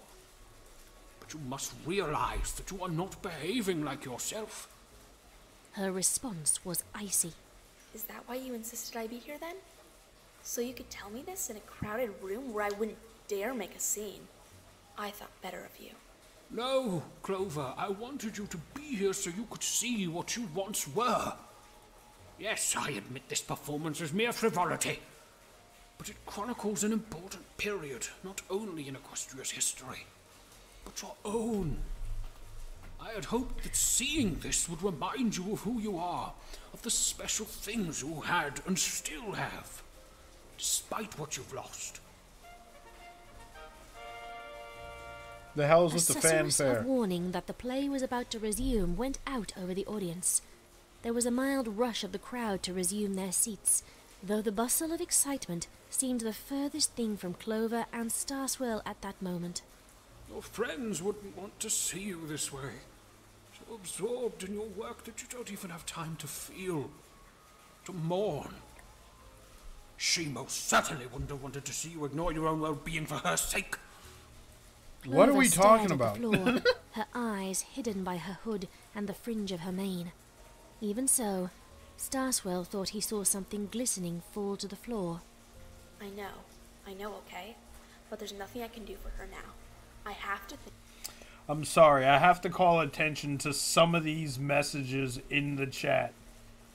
So Karma and Reggie are talking about the Candy Mare series, and I can't help but notice that Reggie said the last fic in the entire series is literally Candy Mare Goes to Hell, which is just like Jason Goes to Hell. It sounds like Jason Goes to Hell. And if I remember Jason Goes to Hell correctly, that is the movie in the Jason Voorhees franchise where they kill Jason, but his heart is alive, and somebody eats his heart, and then they become Jason, and then they die, and then somebody eats that heart, and then somebody becomes Jason. And I think at some point in the movie, Jason's heart becomes a creature, but then it becomes Jason, and then hands pull Jason into hell. So yeah, that's not one of the best. When it comes to Friday the 13th movies, that's not one of the best ones. Think of every. Somebody correct me if I'm wrong. I haven't seen Jason Goes to Hell in like, I don't know, 20 years probably. Pony else. We have to think of every pony else. I don't have time to selfishly fall apart, and it's wrong of you to suggest that I should. Every pony deals with these things in their own way. I know I might be distracting myself right now, but you have no right to tell me not to. I will grieve when this threat has been put to an end. In the meantime, if you have any more sage advice, I suggest that you start with Commander Hurricane. Unless you want a witch hunt on your hooves, that is. The old unicorn was taken aback. Whatever do you mean? Sometimes, for all your wisdom, you're just as bad as I am when it comes to some things. Clover spoke with something approaching a smirk. You've had your head buried in that journal even more than I have, haven't you? How could any pony expect you to notice that the construction of Cloudsdale has been completely stalled? The Pegasi are busy with other matters these days, Starswirl, and there's only a skeleton crew tending to Equestria's weather. And this cold? She turned puffy eyes up at her teacher. It's not entirely their doing, I'm afraid. Starswell had no time to consider the ramifications of what his apprentice had said before the lights were lowered and the play resumed. He couldn't help but stare hard at Commander Hurricane as the curtains were drawn back and the actors took the stage. It was true that his friend had been hurt, perhaps worse than any pony else by what had happened, but surely he would not abandon his duty to pursue some personal vendetta. That was nothing like... Okay, I can't lie, I'm like half paying attention to this conversation. I'm just more interested in Fluffy in the chat going, not gonna spoil anything. Okay, don't spoil anything, but I need you to stay here at the end for when I have questions, because I know I'm gonna be confused about something because I am a dumbass, but I need you to stay. Was Jason Goes to Hell that bad? From what I remember, it's like... Let me put it this way. I'd rather watch Jason X than Jason Goes to Hell. I'd throw it to you like that. Like the loyal and dutiful Pegasus he had known. However... Where Jason X is goofy bad, Jason Goes to Hell is just bad. The story was written by Knackerman. Okay, cool. As the actor who played the role of Private Pansy took the stage, a look came over the commander's face that Starswell had never seen before. It was there in a flash and gone in an instant, but it was unmistakable. It was a look less of wistfulness and more of intense regret, and perhaps more than a little longing.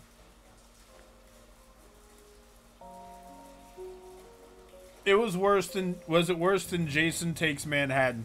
I thought Jason Takes Manhattan was goofy bad. Just like how I thought Jason X was goofy bad. But Jason Goes to Hell is just bad. Or Jason versus Freddy. That is another one I thought was goofy bad. How much longer was she expected to live with this? She hated this creature, this candy mare, this thing that had pretended to be her daughter. I was right! Delighted in slaughtering children, in causing suffering and pain. She would destroy it if she could, but so far... I liked Freddy versus Jason. I also liked Freddy versus Jason, but it was like... The ending was kind of bullshit, though.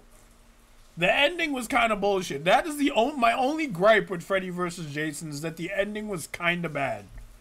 Everything else in Freddy vs. Jason was fine. She could not think of any way in which it could be done. What could you do to Candy to hurt it? So yeah, this is the fucking... This is either like the Candy Mare's mother from the very beginning of this fic. Or this is like some other character caring for the Candy Mare. You know? Eat it? I think it's the first one, though. You would just suffer the same fate as that poor little colt, turned into a candy monstrosity, destined to be devoured by the original at best, or, worse, used as a freakish puppet for her amusement. Burn it? She watched as bits of the Candy Mare's melted licorice hair rolled across the floor to rejoin its mistress. No. She had thought of every possible way she could to put an end to this living nightmare and come up with nothing even remotely worth trying. Honestly, she could not fathom why the monster did not simply devour her like all the others. Because you're its mother. Instead, she did horrible things like this. The table was set for two, but the Candy Mare's plate was already empty, save for smears of fresh blood. Her own, of course, was still full. She knew that she could not keep stalling.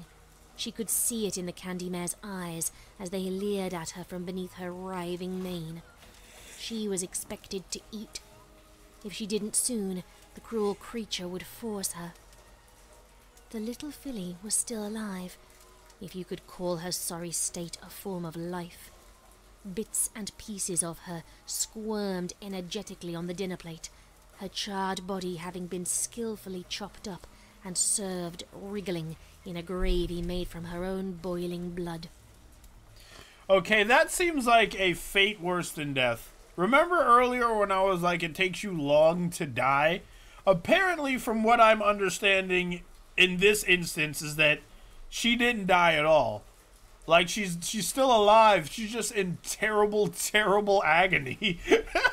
Because she just got put in an oven got cooked alive and just served, and she's still alive. That is a fate worse than death by like a factor of 1,000. The candy mare had made sure to carve off a large hunk of the living dead pony's flank, pink juices seeping from the steaming flesh, threatening to spill over the thin plate. Eat up. It's getting colder outside. You need it to keep up your strength. This little filly, bathed in the flames of 1,000 souls, has been imbued with a portion of... What the fuck is this? What am I about to see? Am I about to see Hansel's severed head or Gretel's severed head or whatever? Even though her whole body was burned in the stove? To kill or even destroy candy, maybe use salt. Salt? I'm just imagining like like the candy mare walks up to you and is trying to kill you, but you use the fucking pocket sand technique, but it's salt. So you go, pocket salt, and you throw it in the candy mare's face, and she's like, oh god, pocket salt. And then you just run away. Of my life force. It should be enough to give you back a little of the health you've lost trying Is that really the head? Are you gonna show me like the head with an apple in it? Now. It had not been the first time. She had tried to just die, to succumb to hunger so many times, but the candy mare would not let her. She didn't know how many times she had tried, but her body was starting to rebel. The hunger pains and the delirium they brought were beginning to weigh heavily on the old mare. Though a bit of the little girl squirmed on the end of her fork, she couldn't bring the morsel of flesh to her lips. Hey, Shin Godzilla. The horrid meat did smell good. It had all smelled good when it was served to her in steaming bowls of stew. Why had she not realized back then what she had been doing? The candy mare had not let her leave the cottage in weeks, only leaving her alone long enough to go out and lure back more meat for their larder. This was not the first child served like this to her on a silver platter. Why do you keep doing this? You know I don't want to eat this. You... So I was right. It's the mom. It's the mom from the beginning who was like, I found my daughter. She got back, but she's not my daughter. She got possessed by something, so on and so forth. My cabbage-headed husband, something, something. So yeah, it's the same character. Oh, it's repulsive. That it sickens me. That I hate it. That I hate you. Damn, that's your daughter. Kinda wish you would watch Something Sweet to Bite right after this, but that would be too much. Maybe in the future. Maybe in the future. I mean, that's the sequel, right? So at some point I gotta watch that. But just not in October, because I already have a whole set of other things I want to react to in October. So maybe, I don't know. If it's still like Christmas themed, I can do it for Christmas. That's only because you haven't given it a chance. The fiend grinned. I didn't think I would like it either, but the taste grew on me in time. I was tricked the first time I ever ate any pony, you know? I have to say, the flavor isn't that different raw or cooked, but... How does she have tears and she doesn't have any eyes? At that, the candy mare took a delicate bite of a portion of the charred filly's shoulder. Gretel's decapitated That is a head fat eyeball. sat eyeless with a candy apple jammed in her mouth. She moaned softly around the bright red fruit, charred lips pulled back over her teeth, still steaming. It was hard to tell if the unearthly sound was one of pain or pleasure, or even, perhaps, both. The old mare... Wait a minute. She kept hoping that insanity would grip... The old mare did not care to speculate. She kept hoping that insanity would grip... The old mare did not... Charred lips pulled back over her teeth, still steaming. It was hard to tell if the unearthly sound was one of pain or pleasure, or even, perhaps, both. The old mare did not... I have a question. Why would this be pleasure? Why would this be pleasure? You're painting a very weird picture in my head right now, Scribbler, and I know you didn't write this, but like, having an apple in your mouth like this and you're trying to insinuate that perhaps, maybe, that these moans are of pleasure? I don't like that. I don't like that at all.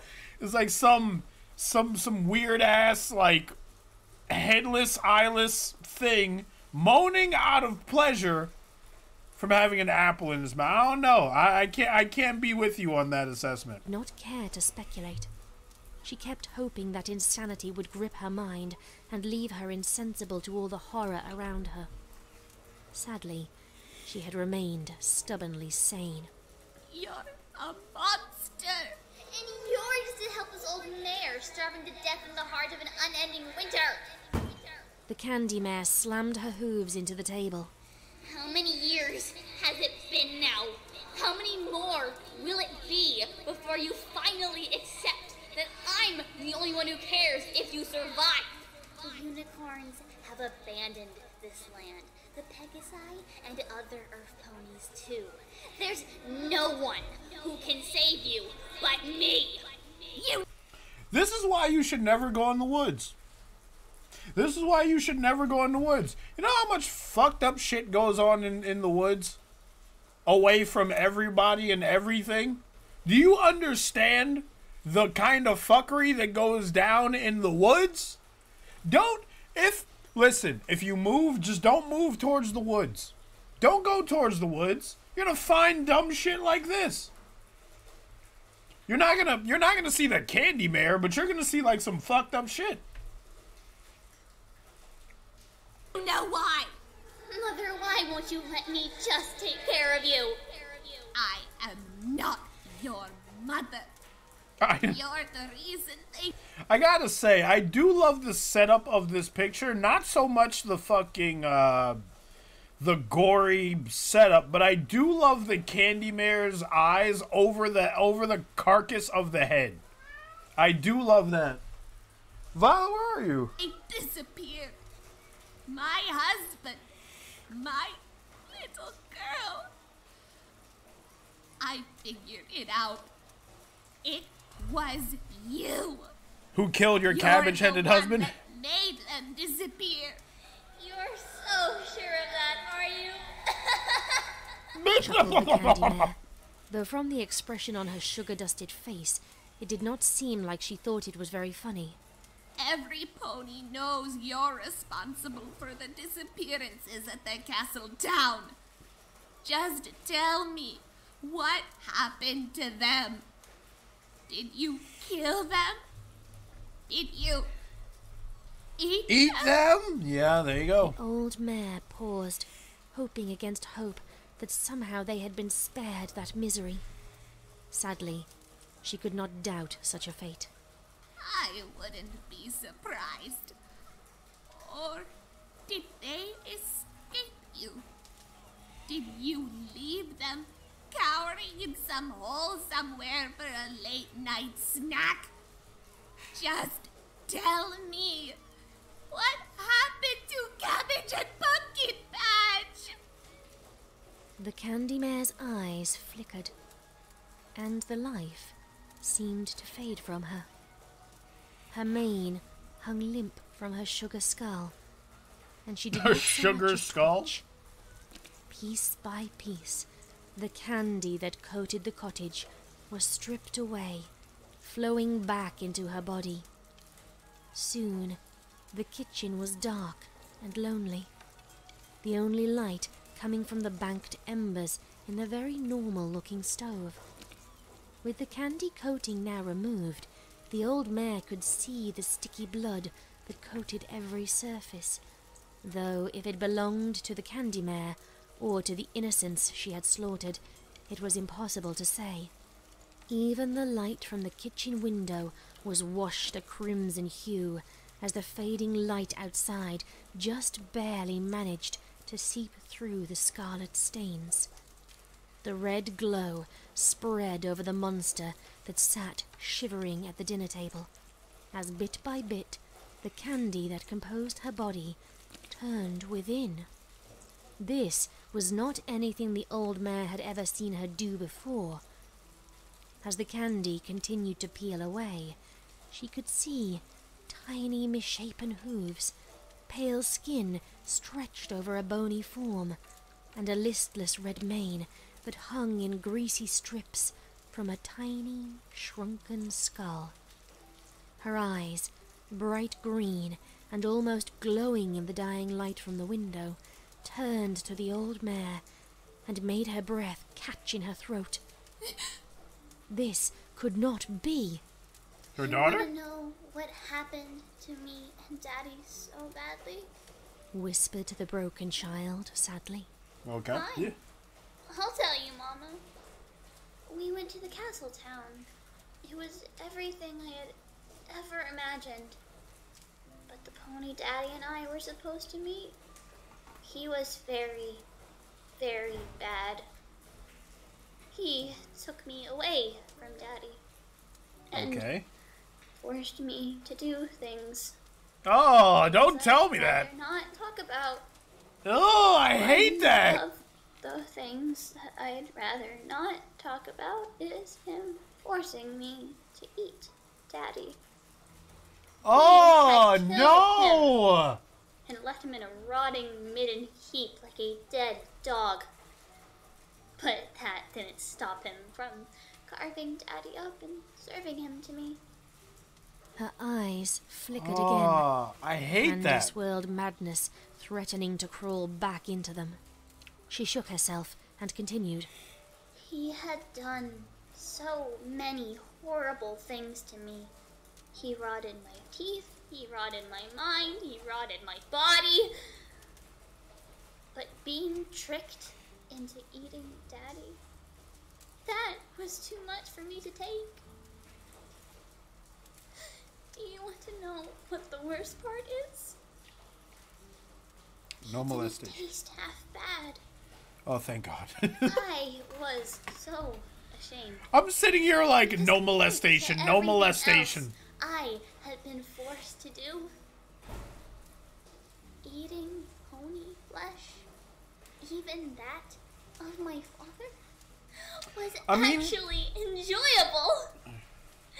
They say that, like, eating people just tastes like chicken. That's what they say. I don't know if that's true, chat. Don't take me out of context, but every cannibal's records is like, whenever they eat people, they're like, it just tastes like chicken.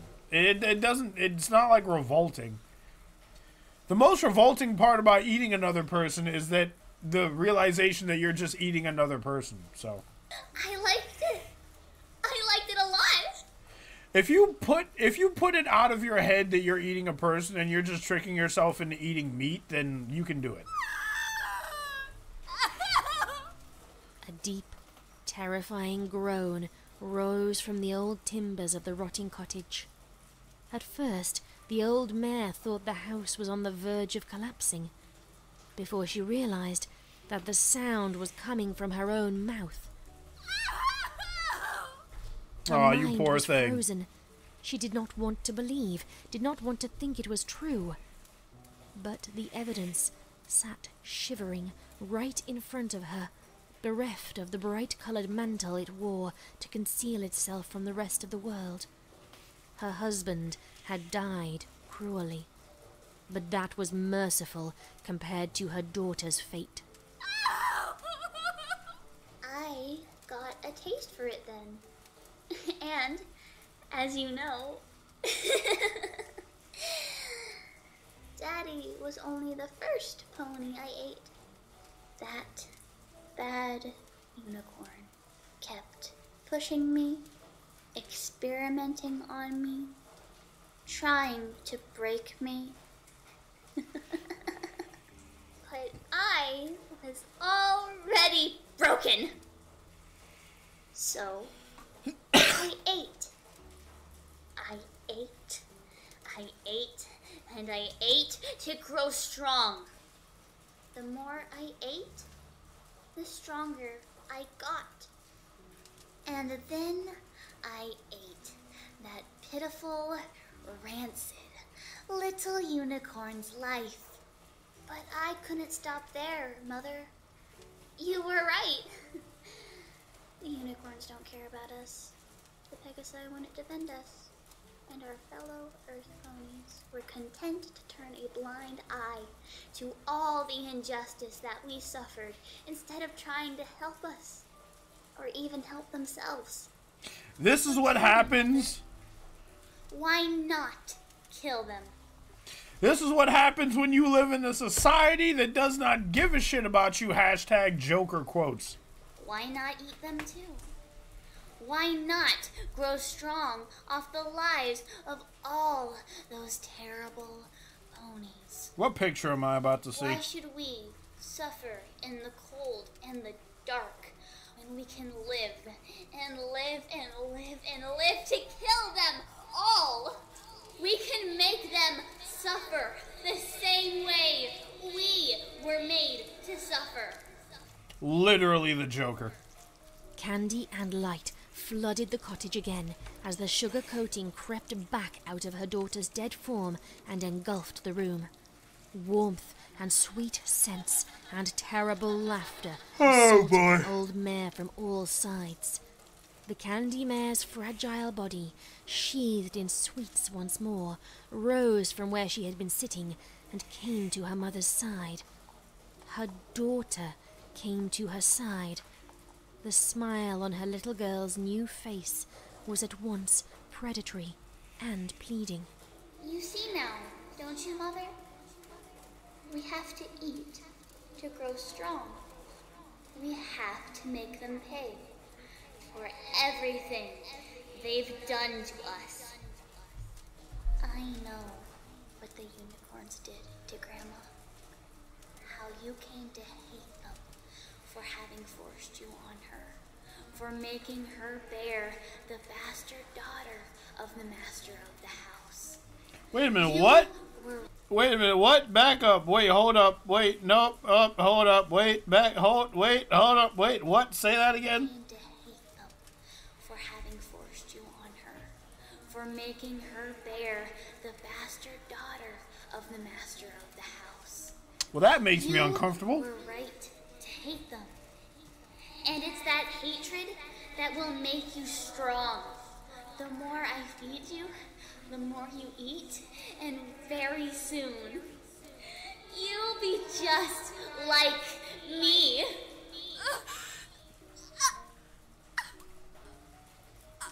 Those last words froze the blood in the old mare's heart. The moan in her throat turned into a rattling rasp as all the air left her lungs. The decapitated head on the serving plate seemed to look up at her with blind pity. Even without eyes, the dead could see just how terrible the fate that her own daughter had planned out for her truly was. It was true, she had always hated the unicorns and Pegasi, but each of the tribes had hated the others. It had always been that way. Though her daughter had been sweet and innocent, it was that hatred that had helped poison and twist her, that had helped to shape her into the creature she was now. She was her mother's daughter, after all, and the sick irony was not lost on Strawberry Patch. A sharp stab in her chest, a wave of panic, and then a sigh of relief. This revelation had been too much for the old pony's heart to take. She died. She slumped forward in her chair.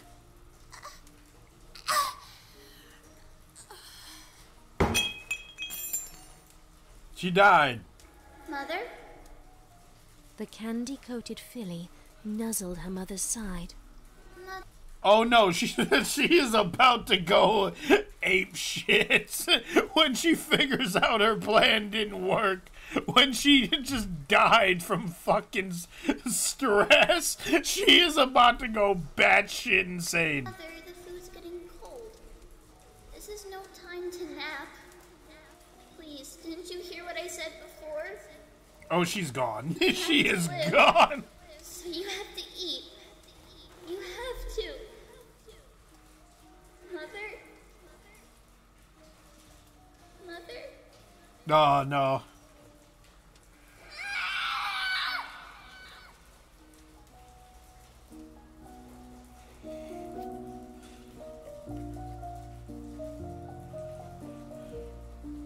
Everything's just going to shit. Everything's just going to shit. I mean, this is gonna be a strange take. This is gonna be a really weird take. But she could have killed her mother right off the rip. The fact that she kept her around for that long is like, she obviously loves her mom, and she didn't intend for things to end up the way this did, right? Like, she's a product of what happened to her. That's no excuse, by the way. That's no excuse to turn into a fucking otherworldly candy-based beast. But I just want to point out that she is like this because of what happened to her. She didn't wake up one day and was like, I'm just going to become evil. No, that's not what happened. She was fucked with as a child, and that breeds more hatred. So it's like I think that her losing her mom in that moment is sad, but also deserved. So, you know.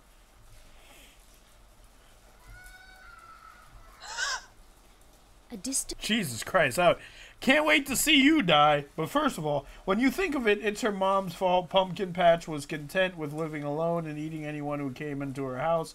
But she had to die and make her sad and angry and made her go crazy. That's one way to look at it. Fuck that bitch for dying. How dare you die? And all my homies hate dying. A distant wail cut through the snowy stillness, causing Private Pansy to shiver. Private Pansy? Pansy? The storm had raged for the better part of a day and a night now. It was beginning to slacken. Okay, first of all, Private Pansy is gorgeous. I love her eyes. I love her little hat. I love her mane. Don't kill Private Pansy. Is Private Pansy gonna die? She's gonna die, isn't she? Fuck. Goddamn. I'm falling in love with Private Pansy. Commander? Only for Scribbler to rip her away from me. The hurricane had charged this platoon of Pegasi with the evacuation effort, and storm or no storm, they would do their duty. Though they had been able to subdue the Wendigos in the newfound nation of Equestria, they seemed to be far too numerous and powerful here in the northern farmlands to drive away completely. Private Pansy did not really want to think about what that must mean, about the hatred and distrust the simple farm folk must feel for the other pony tribes. She was only here to observe the proceedings on the commander's orders, and to remind the other troops that they were supposed to treat the Earth ponies with kindness, tolerance, and friendship when possible. It had been hard enough convincing the Earth ponies they could trust the Pegasus platoon. The only interaction many of them had ever had with a Pegasus before were the sometimes harsh negotiations over weather and crop yields. Private Pansy had thought many times before the Troubles that it seemed rather silly to threaten to restrict the farmers' ability to grow food unless they provided a large share of that selfsame food supply to the Pegasi. Obviously, they had no choice but to comply. But what if they hadn't? What if they had all refused to share any food, or even to grow it, so long as the Pegasi made such demands? They would have all starved. It really wasn't any wonder the Wendigos had come to bedevil the pony tribes. Thinking about it, it was no surprise they'd been thickest around the ponies, who had been the most downtrodden, who had the most reason to hate the other tribes. It made Pansy's heart ache if she thought about it too much.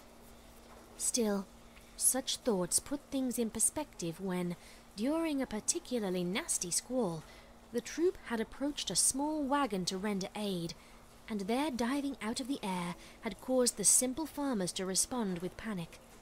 While it was true that visibility was poor, once they established that they were no threat, the Earth ponies had still been very angry and distraught. Apparently, in the commotion, their children had run away to escape the perceived threat, and now had likely become lost in the forest.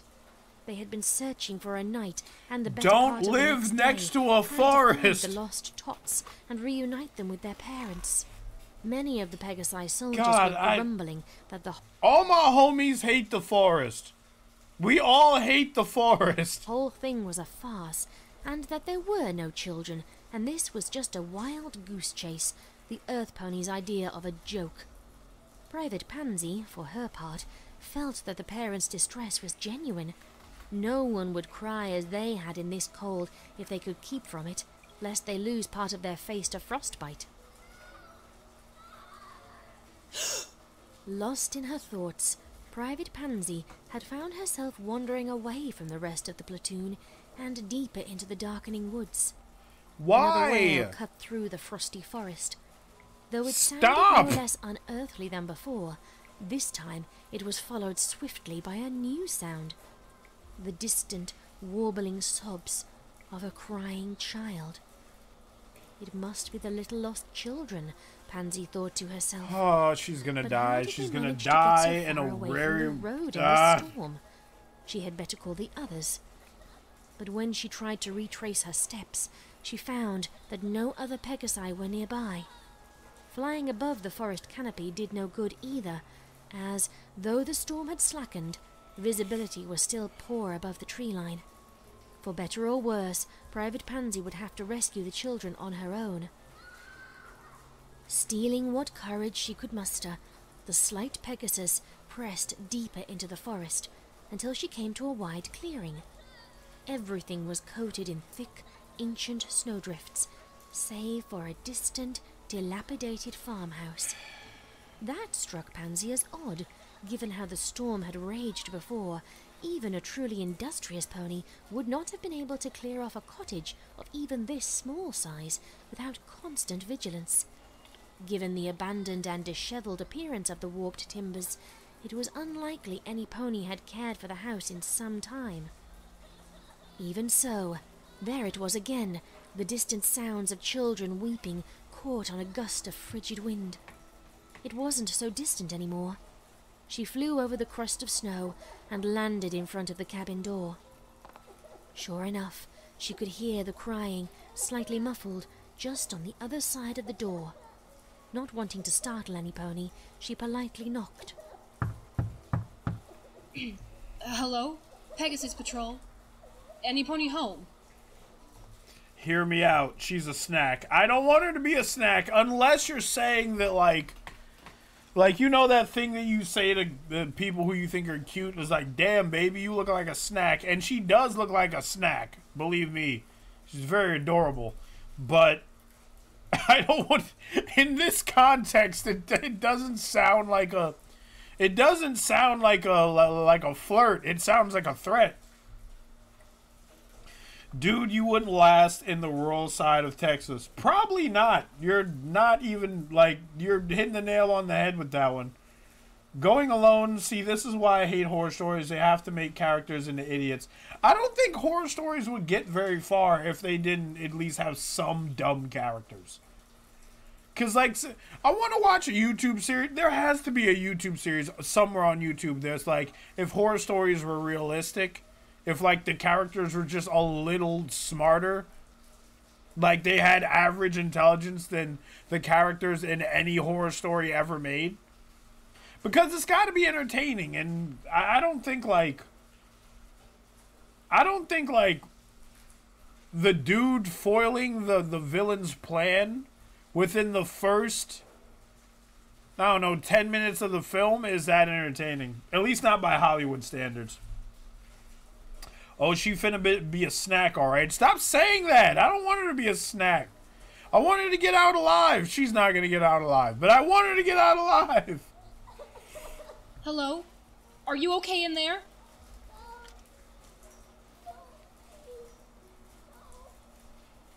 A thought crossed Pansy's mind about abandoned shacks and crying children.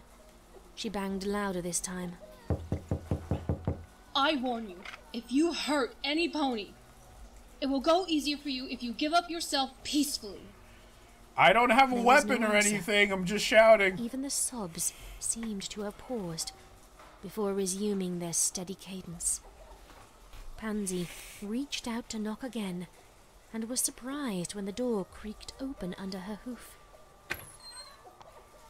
Inside, the farmhouse was cold and just as ramshackle as the outside. Knickknacks and other bric-a-brac cluttered, broken, and stained furniture. Here and there, the remnants of a picture frame still hung on the wall, though whatever scene the frames once held here we seemed to have fucking been go. torn to shreds long ago. The peeling wallpaper and dusty floor were covered here and there with dark, unidentifiable stains that Pansy did not want to Unidentifiable think about. The place stains. smelled awful. She found herself suddenly wishing she had tried harder to find the rest of the platoon. Maybe the best course of action was to step back outside the cottage door and go get some backup. After all, who knew how many ponies could be lurking in the murky depths of the farmhouse? Who knew what they might do to Pansy if they caught her?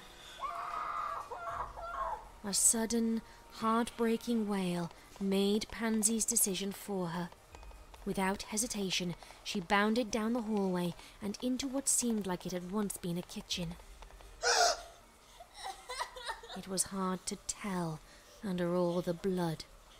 Floor to ceiling, wall to wall, the entire room seemed to be drenched in blood, both old and new. Even the windows were soaked, lending a sanguine light to the room from the fitful illumination outside. Is that a freshly baked pie? In the middle of this blood gore den, there's just a freshly baked pie sitting on the windowsill.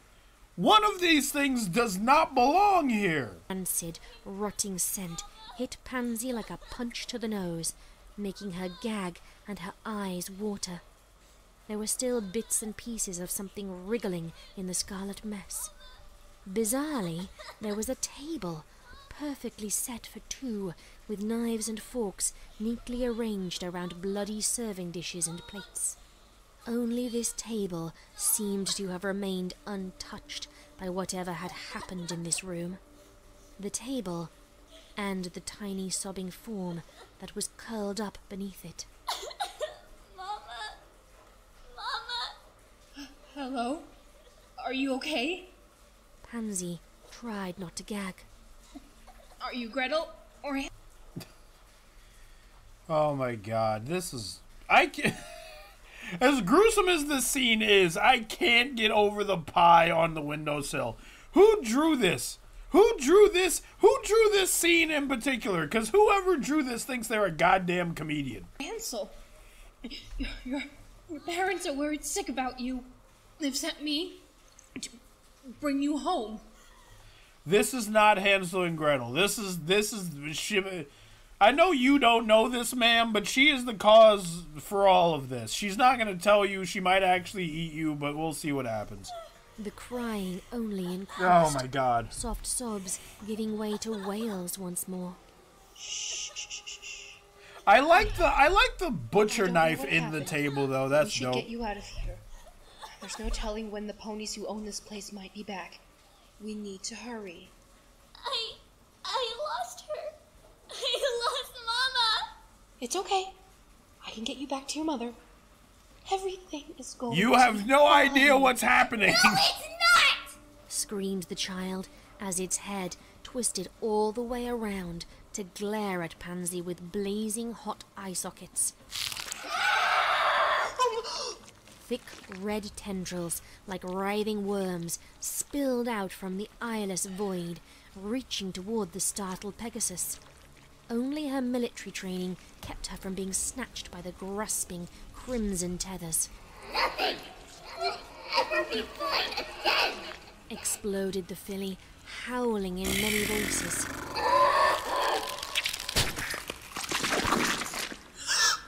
Her tiny body ripped and tore as something burst forth from within, shredding to pieces the rotten and dead corpse of a little filly from inside out.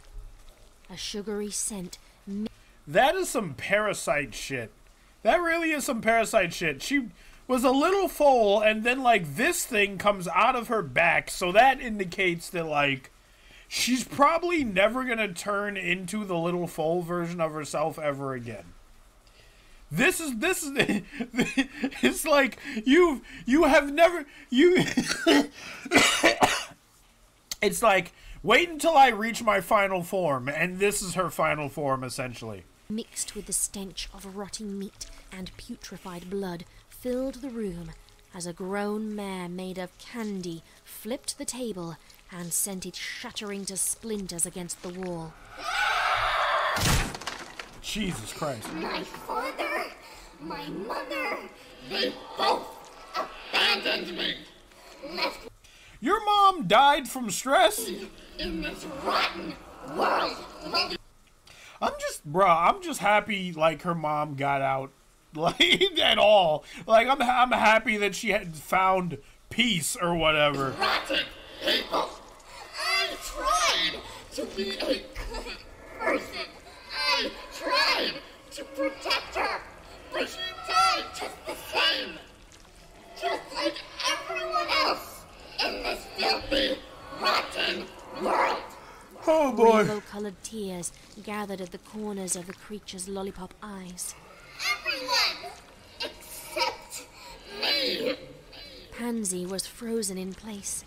The torrents of sheer madness and despair rolling off this creature shook her to her very core. Despair? She What had is this, heard Danganronpa? rumors of the Candy Mare, of course, but like most Pegasi, she had dismissed it as some kind of earth pony urban legend, a way of explaining away loved ones lost in the cold. She had always hoped it was ponies leaving for warmer climates or, at worst, becoming tragically lost in a sudden whiteout. She had never considered that such a blood-soaked monstrosity could really be at the heart of the Nightmare Night legend. Jesus. The beast. We're gonna get back to this in a second. Karma says, and your father didn't abandon you, they died. Yeah, that is a good point. But here's the thing.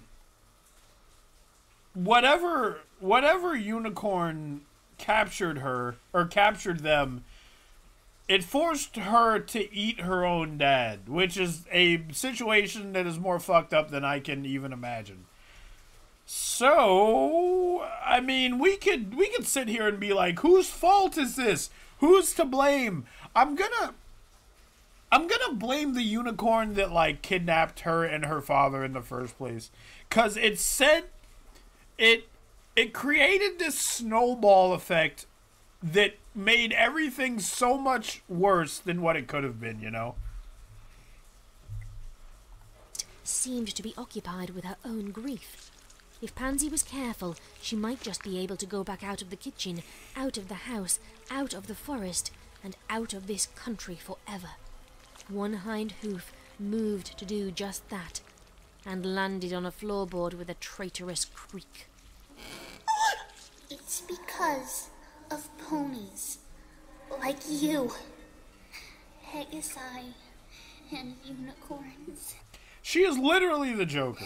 Pegasi and unicorns, you all think you're so much better So you're telling me you killed those children on the subway? than everyone else. But I have a secret for you. With blinding speed, the fiend slithered across the floor to stand right beside Pansy. She leaned in, sugary breath, hot and sweet, in Pansy's ear and nose. You all taste the same. You all take.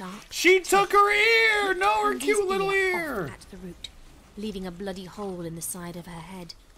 She did not even register the pain, transfixed by the sight of the Candy Mare slowly chewing the wad of flesh. It was not until her own blood dribbled down the side of her face and into the corner of her own mouth that she screamed in shock and pain.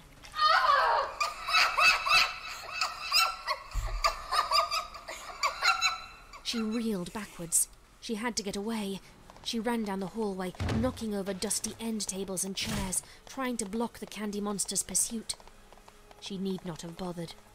When she reached the living room, the sugar-coated nightmare was waiting for her with a bloody grin, blocking the door. Without hesitation, Pansy whirled and ran back the way she had come. There was another door. She had seen it in the kitchen. She did not know how the candy mare had beaten her to the living room, but right now, that was the only other way out. The floor itself seemed to conspire against her, turning sticky and gooey beneath her hooves. With a surge of her wings, she pulled herself loose, only to see that it was not just the floor, but the walls and ceiling as well that seemed to be melting around her. She had to land again, or run the risk of being crushed. Barely making it back to the blood-stained kitchen once again, she froze dead in her tracks.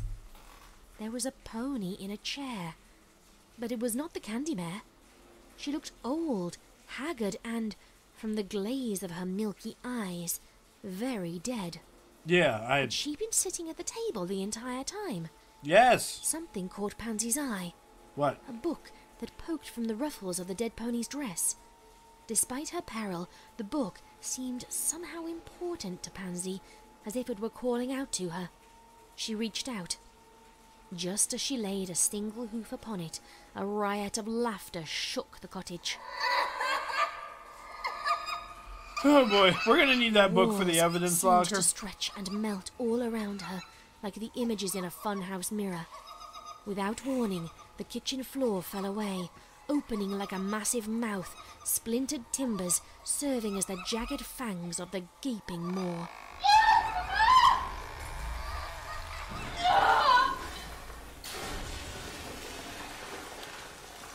Well, there was then. no time to react. Pansy tumbled into the darkness, sure that at any moment she was going to crack her skull or break her spine. Instead, she had an unexpectedly gentle landing. The dank basement she had fallen into was without illumination, so before her eyes could adjust, the first thing to assault her was the stench. It was the same rotting scent she had smelled before, only now it rose up and surrounded her.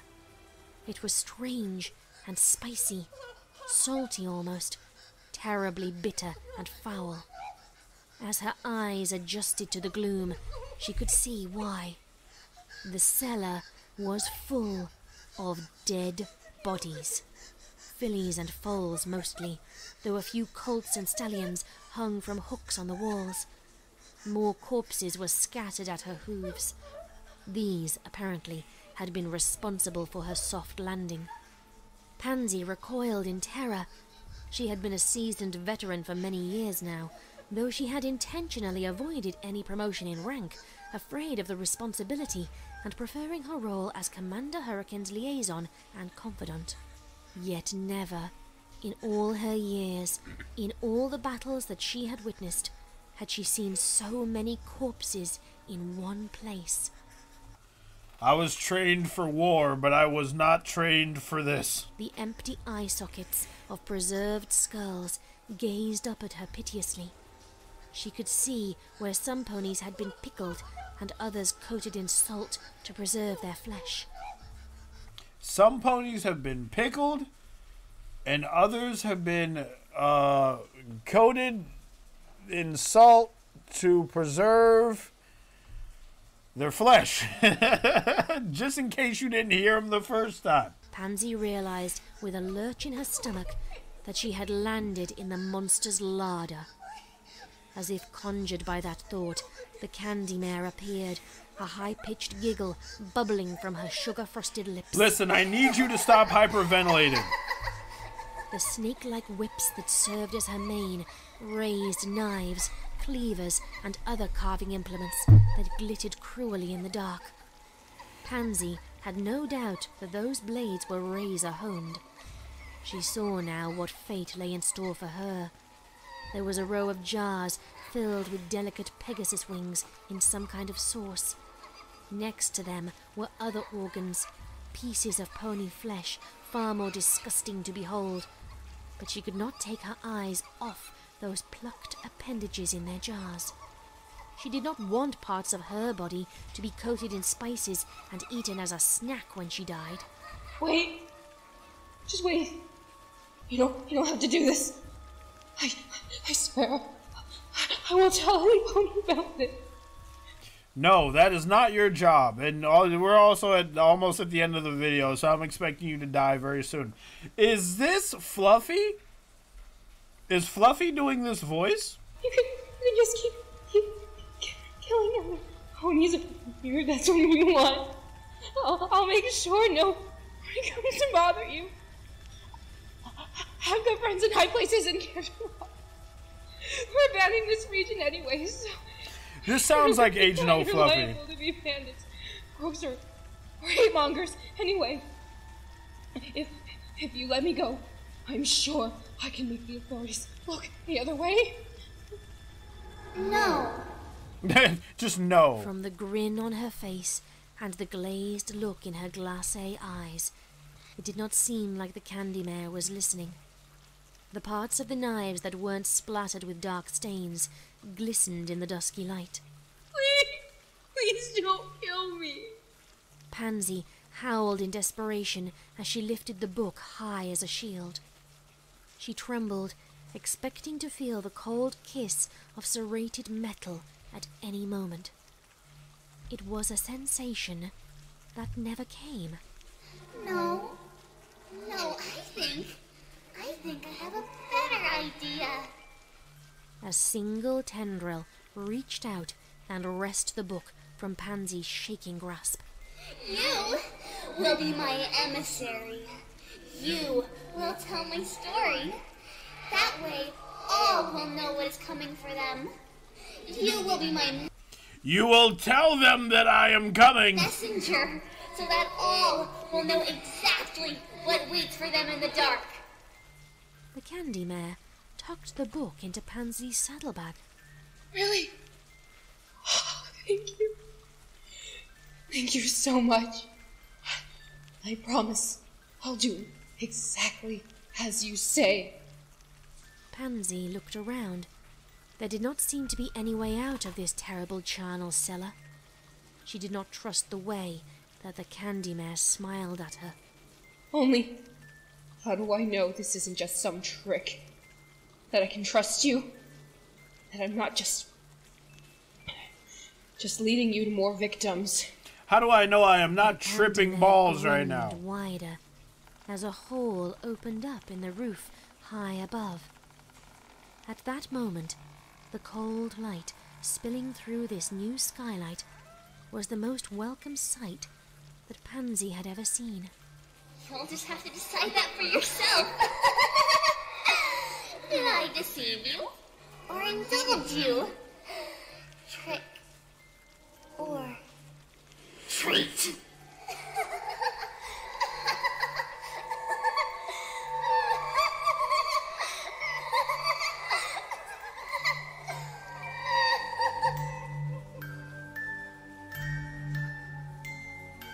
Okay, so she found a new mom or something.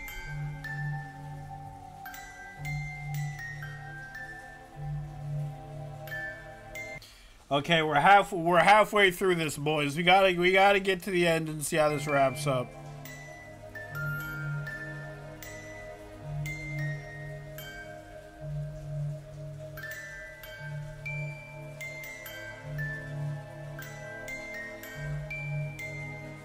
Oh, that was Haley. Private Pansy is Haley. Fluffy, where are you? You said you were in this. She's probably in the later chapters.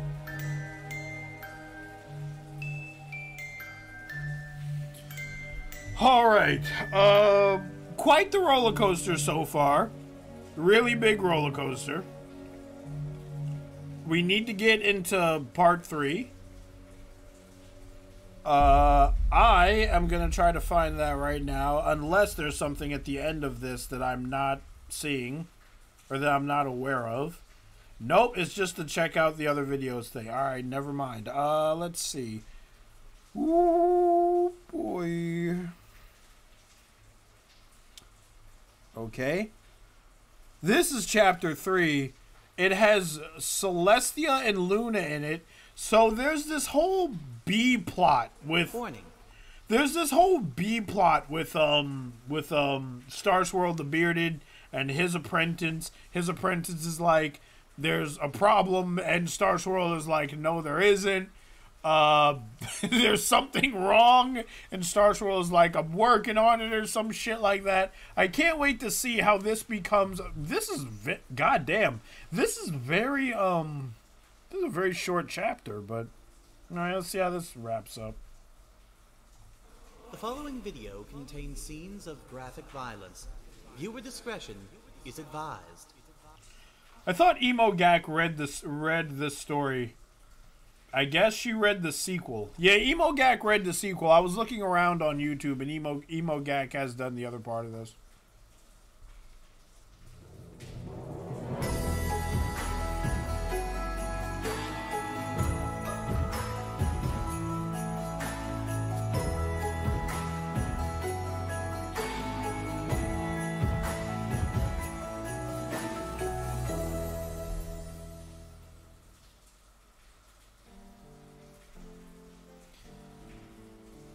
Chapter 3.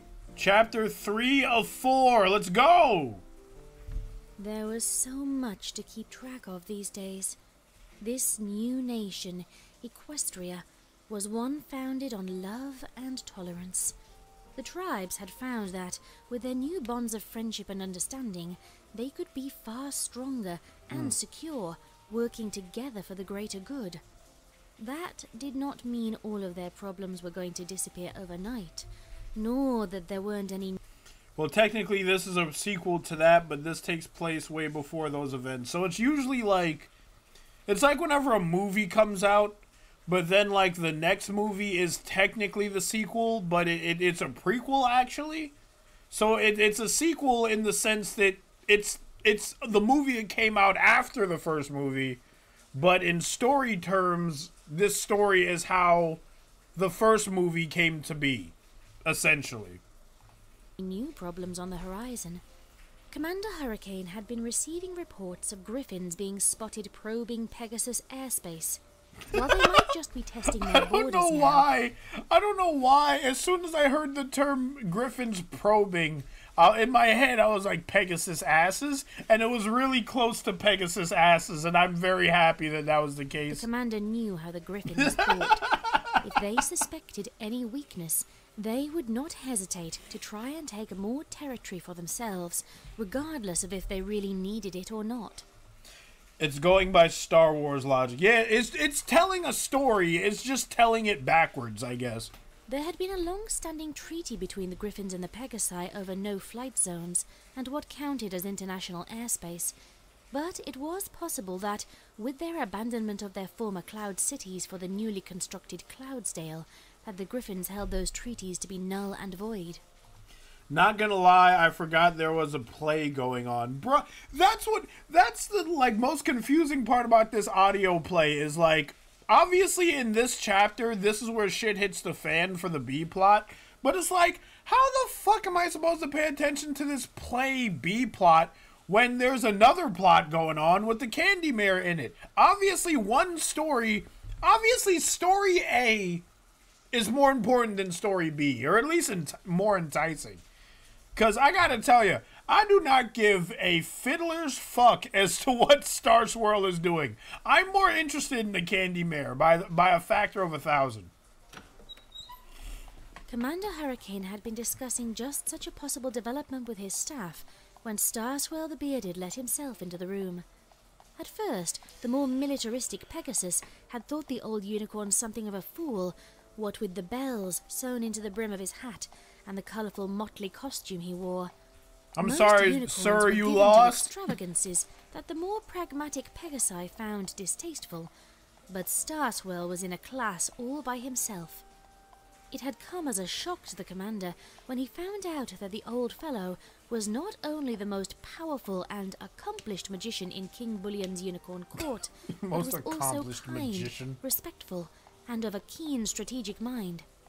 It was Starswell who had foreseen that Equestria could not survive if the tribes continued to be divided, and would simply fall back into their old, segregated ways if left to self-rule.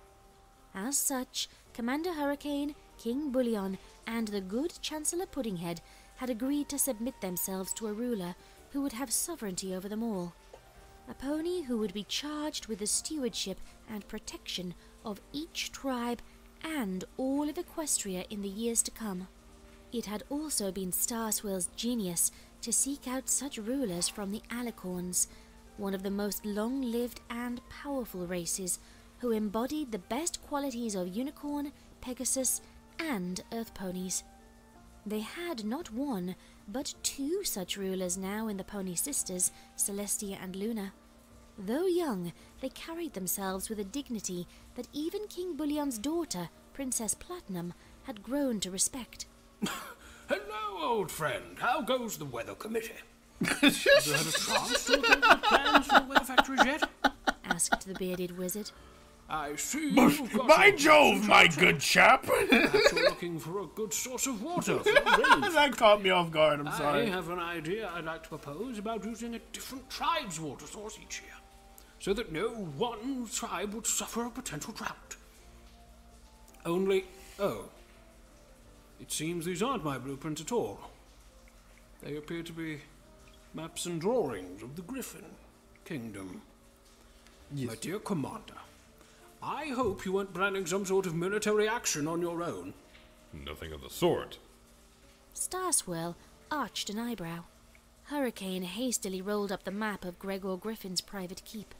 Merely discussing measures to secure Equestria's airspace, with all due caution, of course. There had been a time that if a unicorn had suggested the commander of any impropriety, no matter how small, he would have launched into an angry rage.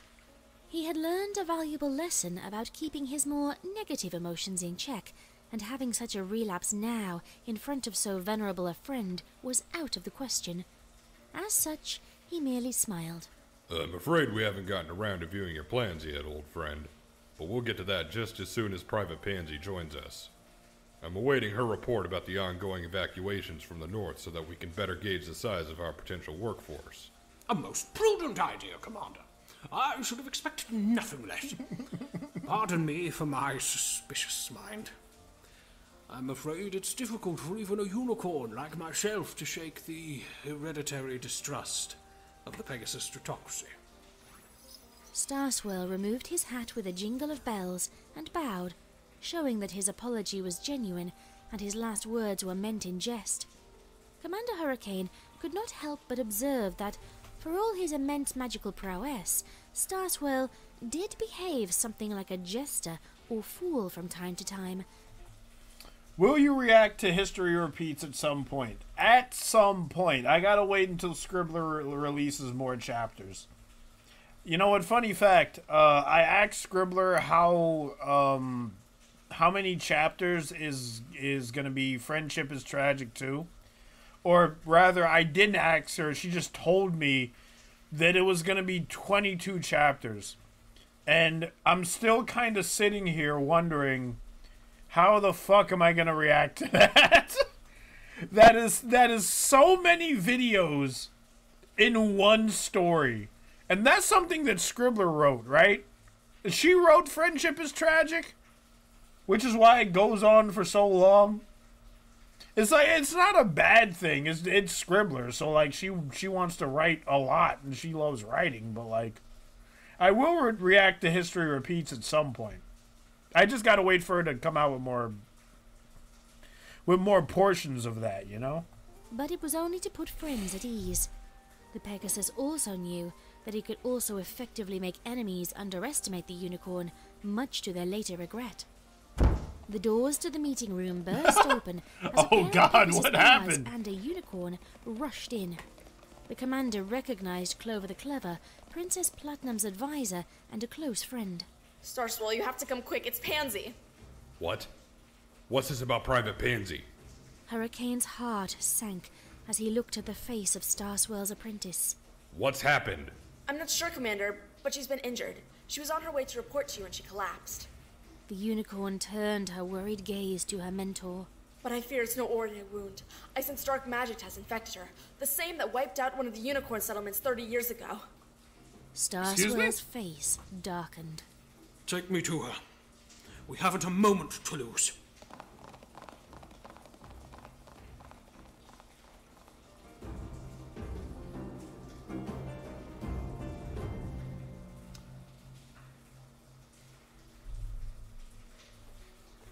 Maybe you should react to Hard Reset. I didn't even know Hard Reset was a thing, but I'll look it up. What about Silent Equestria? I assume you mean Silent Ponyville, and I've already watched that on my own time. It's really good. I think that's on Goody's channel. It has Pinkie Pie in it. And I think out of all the Grimdarks I've watched, I think Silent Ponyville has my favorite ending to any Grimdark. Because it's not a Grimdark ending. Like, there's actually a happy ending to Silent Ponyville. Private Pansy writhed beneath the sheets. The medics had tried their best to make her comfortable after stitching What the up hell wound where her happened to ear you? had been, but she had quickly developed a fever. Worse, she had started coughing up blood and bile, so that now the sheets weren't only soaked with sweat, but splattered with scarlet stains as well. Starswirl entered the room in a whirl of his starry robes, horn instantly Who blazing drew in light this? as the glow of a powerful Who drew this? This is so good! spell enveloped the injured Pegasus. He consulted with the medics while Clover moved to her friend's side. Hurricane wasn't far behind. Blast it all, I'm in charge here. Some pony tell me what's going on. What's happened to my liaison?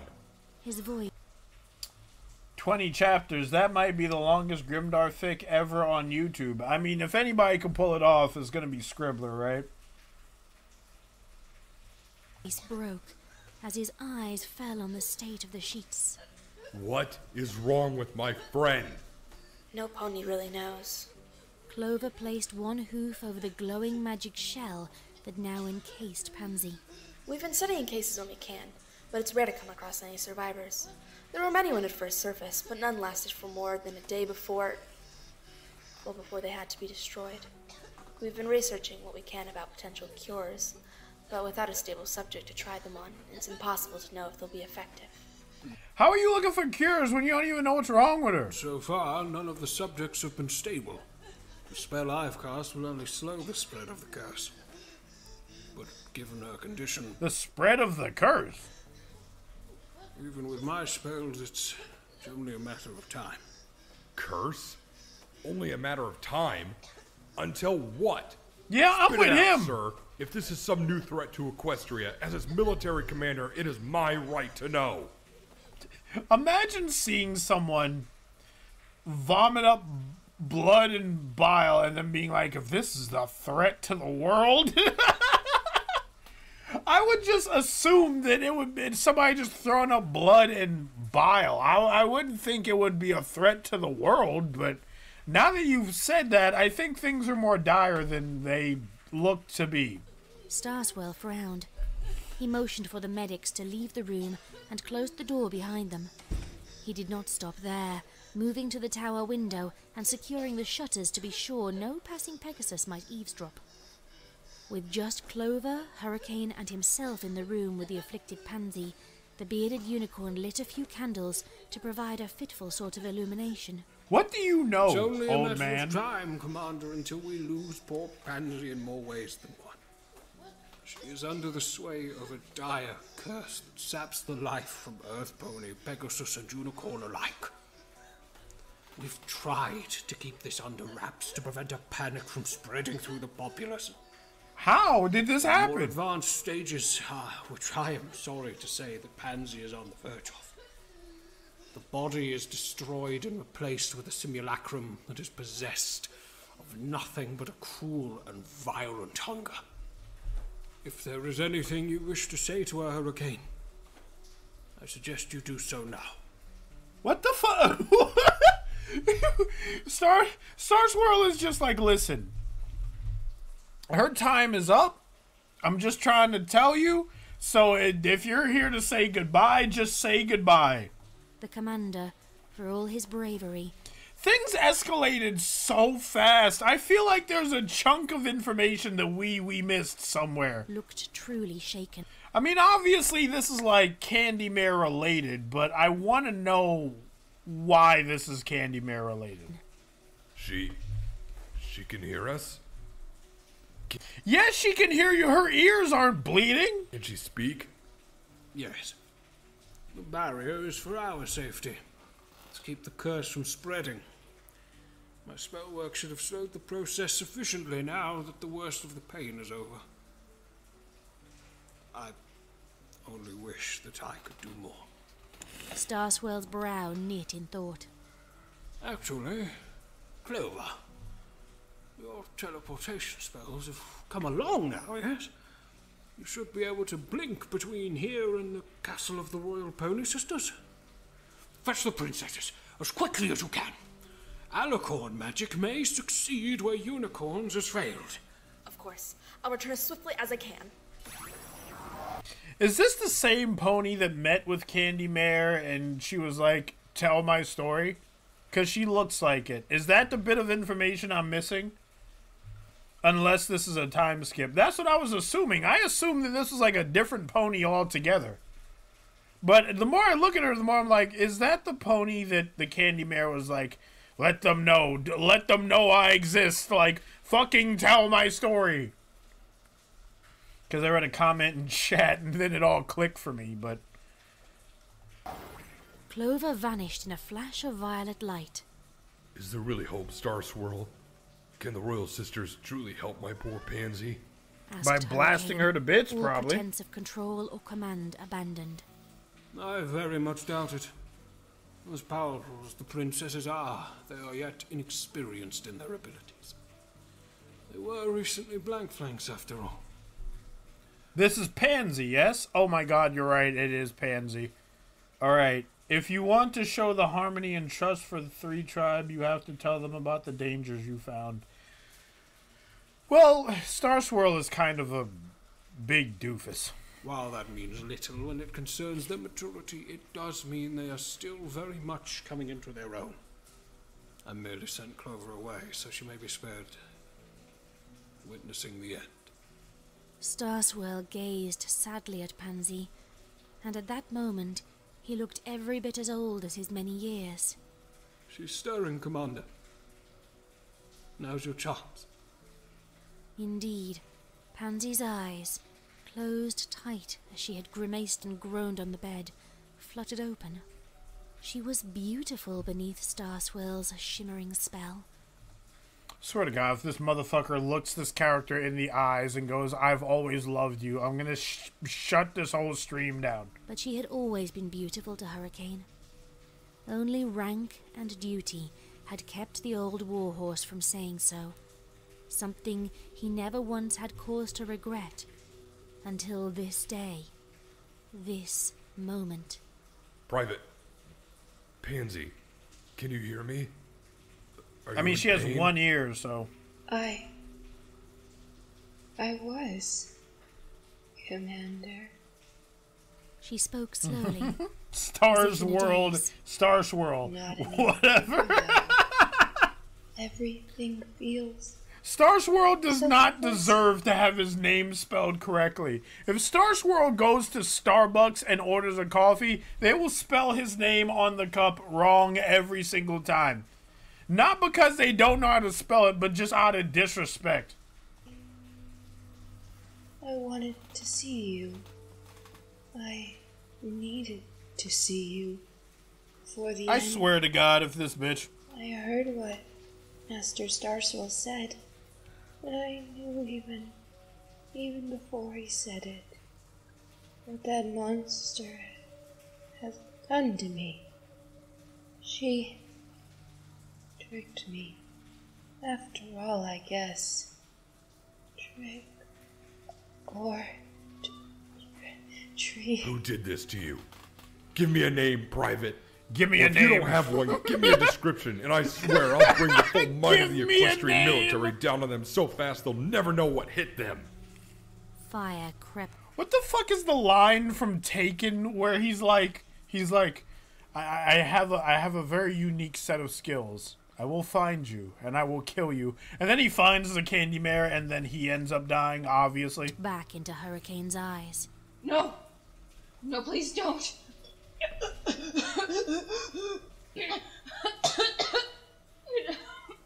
You don't know what she's like. I had the chance to read her mother's journal on the journey here. It's in my saddlebag. He'll tell you everything you need to know. Her eyes welled with tears. It was clear that whatever time Starswell's spell had brought them was quickly drawing to a close. I think it's why she let me go. She wanted you and the others to have it. She wanted you to know what she is and who is coming for you. Who? Who, my love? My love! He said it! Lit up, shining almost brighter than the spell. The look of joy on her face was quickly replaced with one of anguish. She managed to choke the words out with a fresh spurt of blood from between her teeth. The Candy Mare. Ugh. Candy Mare. She writhed then, her skin visibly stretching as something squirmed beneath her flesh. What? It started from the wound in the side of her head, spreading across her jaw. With a spurt, crimson tendrils shot from her mouth, breaking her jaw. Excuse me, ma'am? Thick red ropes. Oh God, I don't spread like under that. Her flesh. A few strands hooked around Pansy's shattered mandible and twisted her head to the side. With the popping and snapping sound of bone grinding against bone, a voice that was not Pansy's own echoed from her ruined mouth and sang mockingly. You know, one of you in chat were like, I don't get how this villain works. From this point onward, I'm just gonna say that this villain works on bullshit rules. Because all we know about the Candy Mare is that, like, she's not a shapeshifter, but she is a little girl, but she's able to take the form of, like, a house. She's able to, like, cause illusions, and it seems to me like whoever she bites or attacks, she can plant herself within that person and then spring from that character into her full form?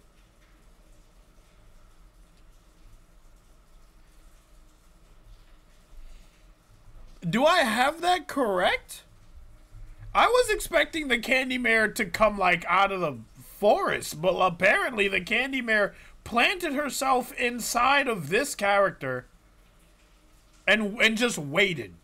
Just waited for the perfect time to be, all right, now's my chance. As soon as she says it, I'm gonna introduce myself. Allow me to reintroduce myself. My name is Hove, and everybody, fuck!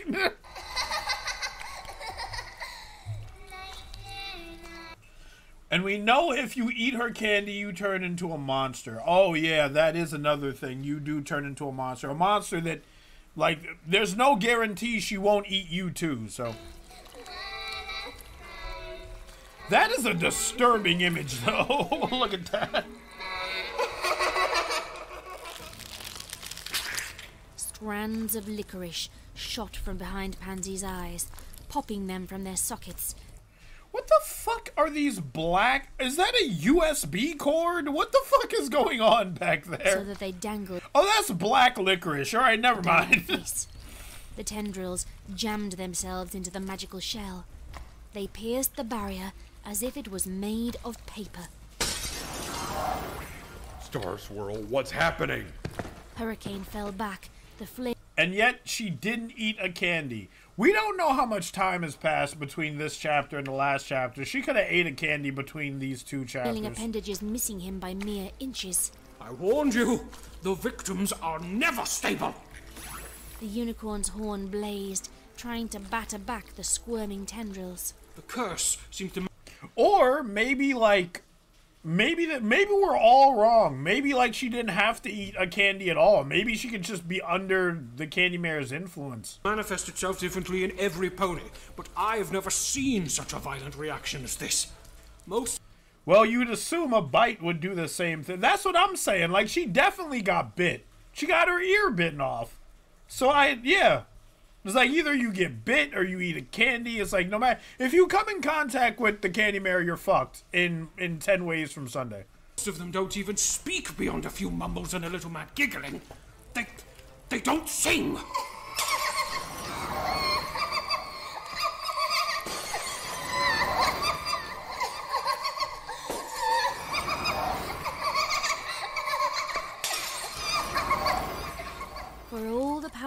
prodigious efforts, the tendrils were bursting out from the protective shell in more and more places.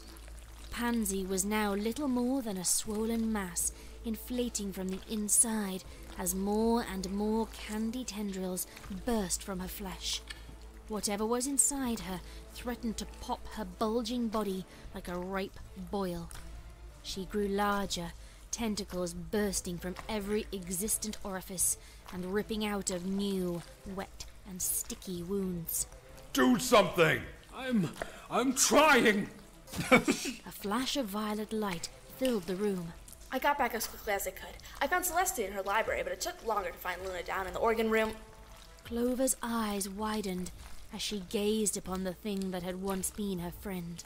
By Celestia Beard, what is going on? I don't have a beard.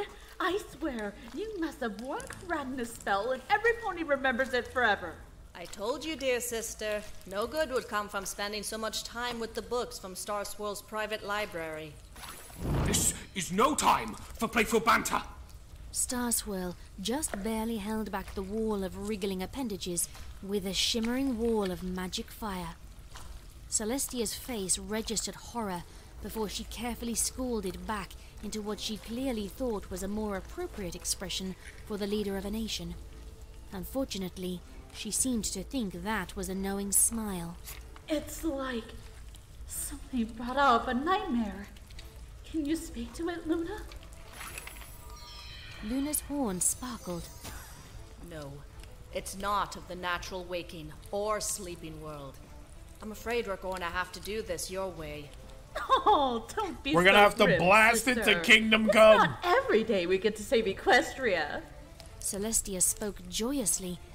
Okay, so obviously Agent O'Fluffy is one of the sisters. As her horn flared with brilliant sunlight, her wings spread wide. Luna's own horn erupted in a more shadowy glow. Back to the darkness with you, vile cur!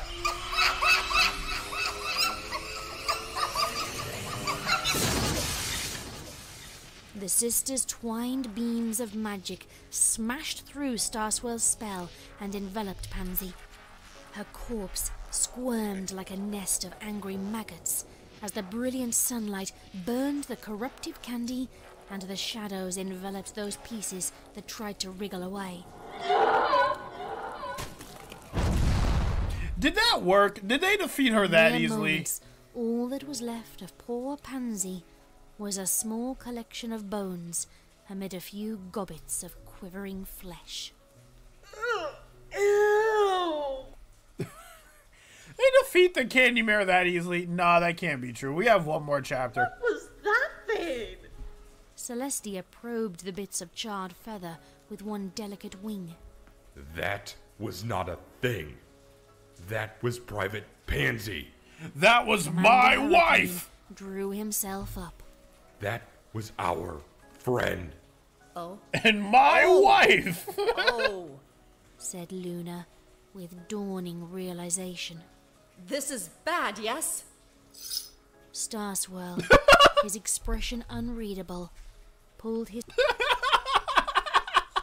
It's like they just murdered a soldier in cold blood. They have no idea of the Candy Mare. This motherfucker pulls out a book and starts reading. Like down over his face. All Clover seemed able to do was cry. Commander Hurricane, for his part, reached out a hoof to stroke the side of Pansy's broken skull. Starswirl turned to the private saddlebag, which had been ignored this entire time, and he opened the journal he found inside. He started to read. Celestia and Luna looked at each other, backed slowly towards the door, and then slipped quickly out of the room.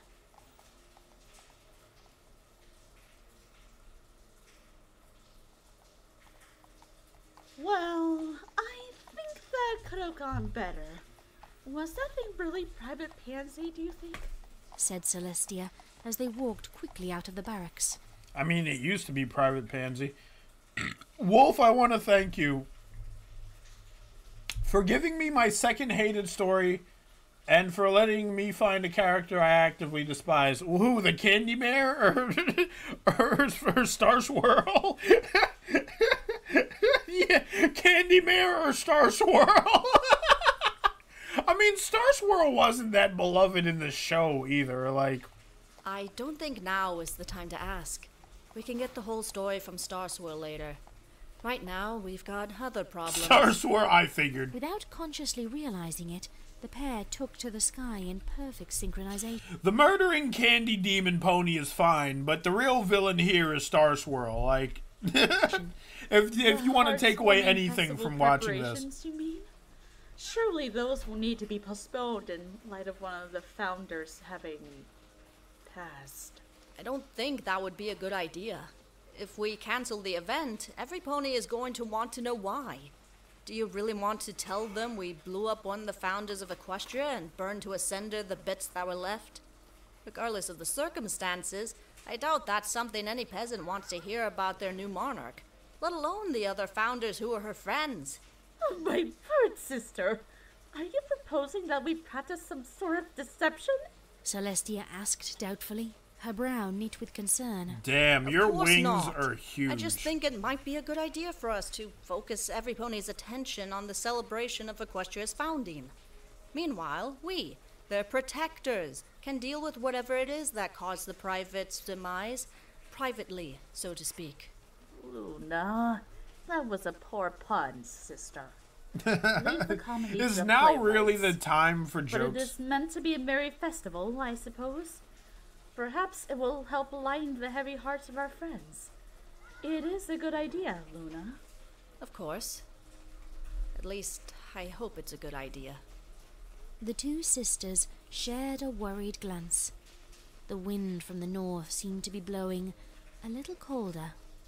Though it was the time of year for ice and snow, the pair could not help but feel an extra bite to the breeze. And perhaps, with their superior senses, they could feel the dark presence that was slipping into their midst. A cold, dark feeling that Luna and Celestia both doubted any celebration could ever hope to entirely dispel. Yeah.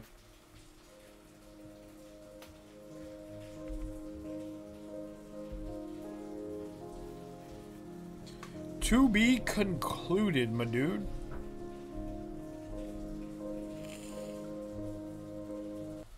To be fair, it's actually a good story. I think the story is good, but Star Swirl is an idiot, just like he's always an idiot. And I'm gonna be mad if the Candy Mare is that easily defeated.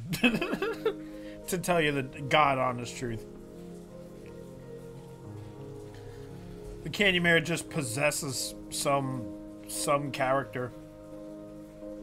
Wait, to be fair, they didn't see the Candy Mare. Wasn't the description like, oh, she bloated and then they shot her?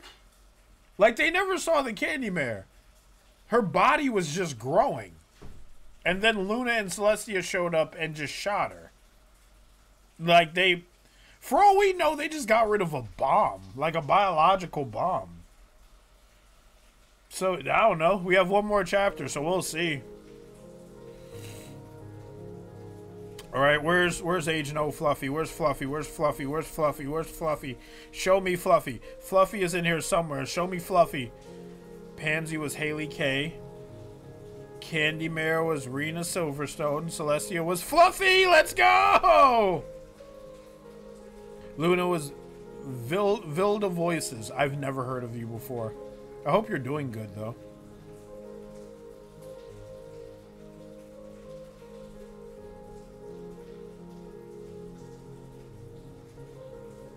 Wait, what is this? What is this song? Is this a piano cover of that Linkin Park song?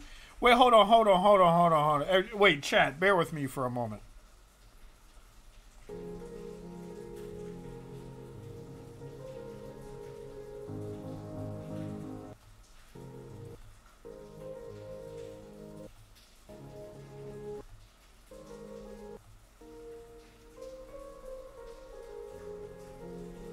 Wait, hold on.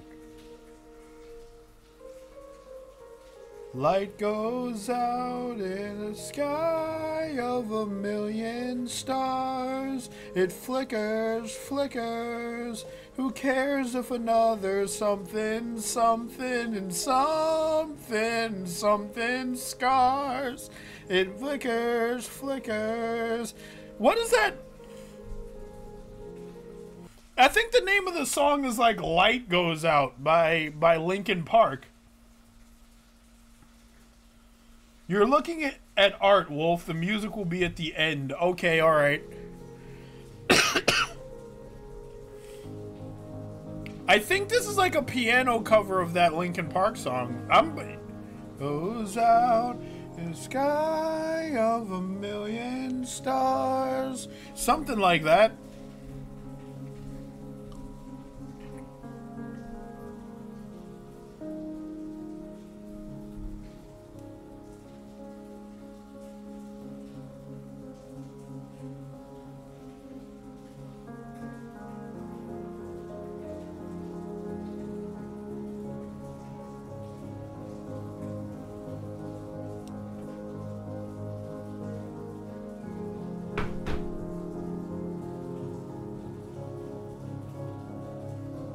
Where's the music, you liar?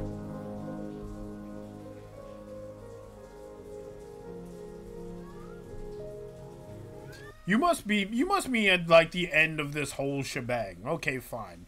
Alright, where's part 4? Is that sunset? Alright, fine. Alright, let's see. Don't know what sunset is doing here, but... Warning.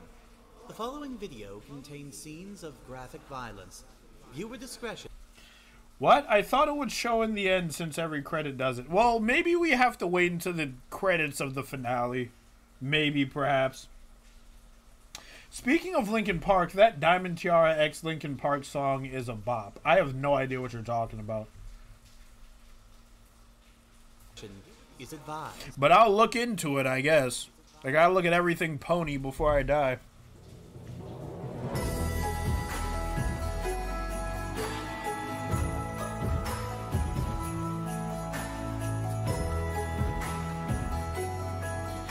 Linkin Park Diamond Tiara.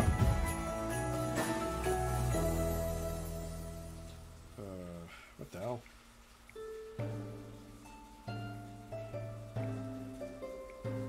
Linkin Park Diamond Tiara.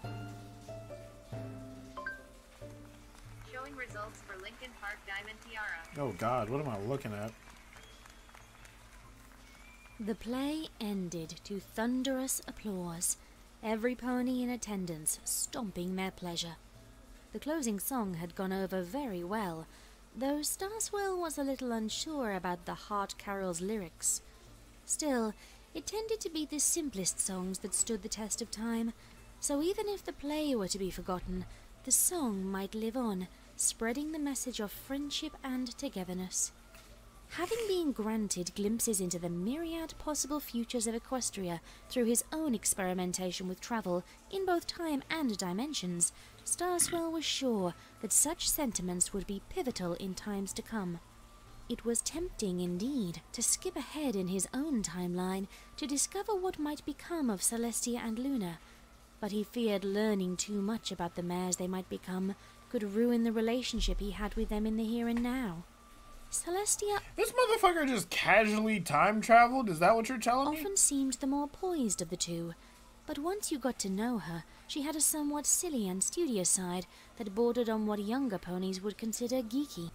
Okay, it was at the bottom of the description, and yes, it was a Linkin Park One More Light piano cover. Let's go! I fucking nailed it, boys. Let's go. Luna, the ever more distant and unapproachable, was actually extremely kind to animals and enjoyed sharing a good laugh, though this could lead to some very vexing pranks. It was the play about the founding of Equestria? I guess it was like on that... Remember that episode of MLP where, like, Twilight is reading a story to Starlight, and it's about the founding of Equestria? I have to assume it was something like that, yeah. But we didn't really... Like, the play wasn't important. All that matters is that they went to a play, I guess. Yeah. These two he now sought as the great hall slowly drained of audience members. Ah, Star Swirl, a marvelous performance, wasn't it? I didn't know it would be so exciting, said Celestia enthusiastically as the old unicorn made his way through the press of admiring nobles. It was clever of you to sneak the new flag of the unified Equestria in at the end. Don't listen to my sister. She was complaining about the flag's presence being inaccurate when our royal cells had not yet been introduced. Yep, that's Luna fluffy. rolled her eyes. Given the overall tenor of the play, however, I very much doubt accuracy is all that important to the overall message. If possible, it seemed that the younger sister had enjoyed the play almost more than her older sister. Her smile faded slightly as she saw the look on Star Swirl's bearded face. Pray tell, is something wrong, dear Star Swirl? Was the play not to thy liking? Oh, no. The play was wonderful, of course. The old unicorn chuckled, doing his best to allay not only Luna's concern, but those of the nearby nobility as well. I was simply hoping to have a word with the two of you. In private, perhaps? Though the crowd was trickling out of the building, there were still many ponies on all sides. Such a request was ludicrous. Or at least, it would have been, coming from any other pony. Why, of course, Star Swirl. We always have time for your valued advice. Naturally, I agree with my sister. Shall you do the honors, or shall I? By all means. Allow me. Star Swirl lit his horn, and a large cloud of smoke enveloped the trio. Dancing starlight swirled through the thick blue haze, dazzling those nearby, and leaving every pony gasping and coughing in mild dismay. I like this Celestia more, and back with the garble. Well, you like pink-haired Celestia. That's young Celestia. This is like Celestia, like what pre-ruler of Equestria for 1,000 years. Before she sent Luna to the moon. Pre-moon Luna Celestia.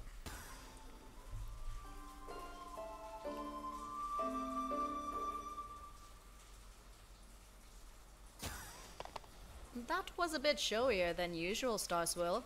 Felt like making a grand exit. They stood in the highest tower of Canterlot Castle. The air up here was frigid at the best of times, but right now it was downright freezing. Celestia and Luna both could not help shivering as the wind tugged at them. The few stars above that could be seen through the cloud cover twinkled merrily enough, but at this time and in this place they seemed far more distant and colder than usual. Star Swirl, for his part, stood as if the elements could not so much as touch him, save for his cloak and long beard. The look in his eyes made the Alicorn sisters cringe inwards. The look in his eyes made the Alicorn sisters cringe. Cringe and fold in on themselves. It's like, Star Swirl, why do you look like that, man? Was their friend, but he had also been something like a teacher to them. Clover the Clever may have been his apprentice. Let me tell you, the Candy Mare would not like me. I mean, I'm a unicorn. Yeah, the Candy Mare doesn't like any race, but the Candy Mare specifically doesn't like unicorns. Specifically. Apprentice, but she was not the only powerful little pony that Star Swirl had watched over and guided. More than anything, they feared that a lecture was forthcoming. No, fair Luna. It was merely the most expert speller I knew to get us away from the crowd. As you may have gathered, I have something of importance to impart upon you. What do you have to say, Star Swirl? The old mage paused, taking a deep breath and gazing up into the frosty night. But first, tell me, what do you two think of the weather? Why, 'tis most glorious, though perhaps a bit bracing upon these high towers and ramparts. I agree with Luna. It is rare for us to have ice and snow this early in the season. The Pegasi have outdone themselves. The Pegasi have done nothing at all. A flash of blue magic burst from the unicorn's horn, spreading across the sky and penetrating the clouds. An echoing, terrifying scream spread across the sky before it was blended with the howling wind. Something ethereal took shape just above the tower like a ghostly horse outlined with ice and shimmering with snow. The apparition was there and gone in an instant, as a flaming heart took shape in the air and dispelled the chilly aura. But both the Alicorn sisters knew what the creature was on sight. They had been visited by a Wendigo. Our frosty evening is no work of Pegasi. But I don't understand. I thought you had said the Wendigos would keep to the northern wastes. Celestia's brow knitted in worry. That so long as we stuck to the principles of unity and harmony, they would have no negative emotions to feed off of here in Equestria. I and my sister have kept to your principles, Starswell. We have guided this fledgling nation through many trials already. We have not strayed from its founding edicts of love and tolerance for all pony kind. Luna was flustered in her attempts to be heard over the rising wind. I know. There was a grim cast to Starswell's face. However, the Pegasi have been disturbed. Ever since we lost Private Pansy, it seems Commander Hurricane has abandoned our plans to instead pursue those of his own. In time, he will begin to rebel openly against you. We cannot afford to schism among the tribes. Oh no! Stage in Equestria's... Those goddamn unicorns killed my friend, and now I'm going to get my revenge. History. Lest we risk this realm being blanketed by the same frozen death as the old lands. The Wendigos are too numerous for us to keep at bay without preserving harmony and working together to overcome them. I'm afraid you may have to intercede in this matter. Commander Hurricane... Goddamn those cis white men. Alright, never mind. Since Pansy's tragic passing. But I thought he was merely taking time to grieve.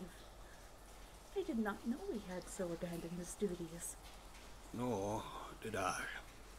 Starswell gave a deep frown. I'm afraid I've been overly absorbed in finding a cure for the candy curse. I worry there may be other spell work at play here. Old spells, unknown to unicorn or even alicorn magic.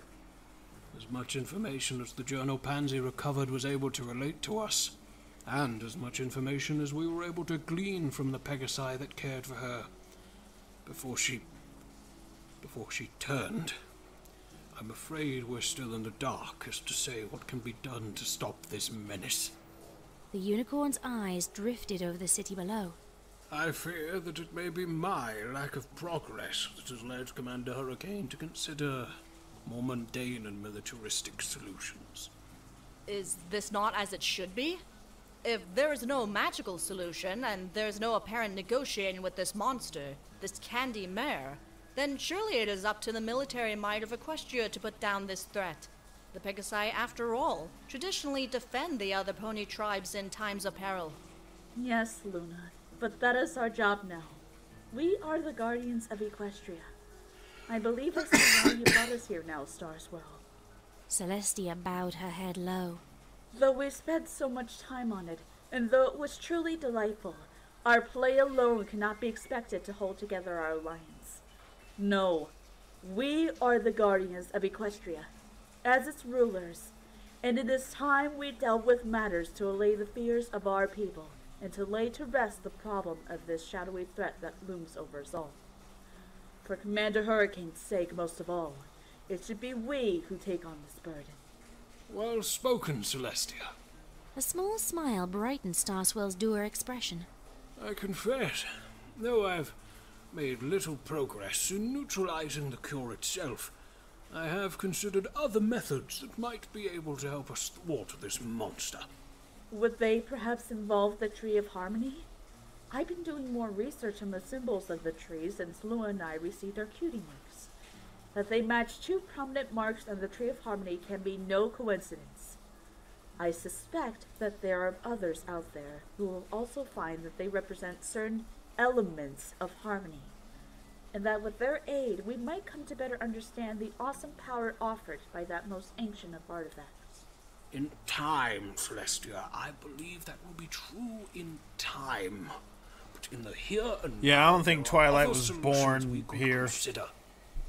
In my studies with travels through time and dimensions, I have stumbled across a realm where magic does not seem to naturally exist.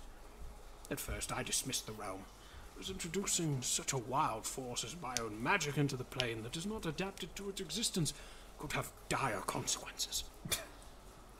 But I have come to second thoughts about this, however. And I think that it may prove a boon to us in the times to come. With its complete lack of magic, it's possible that it could have a dampening effect on any curse or magical creature that was banished there.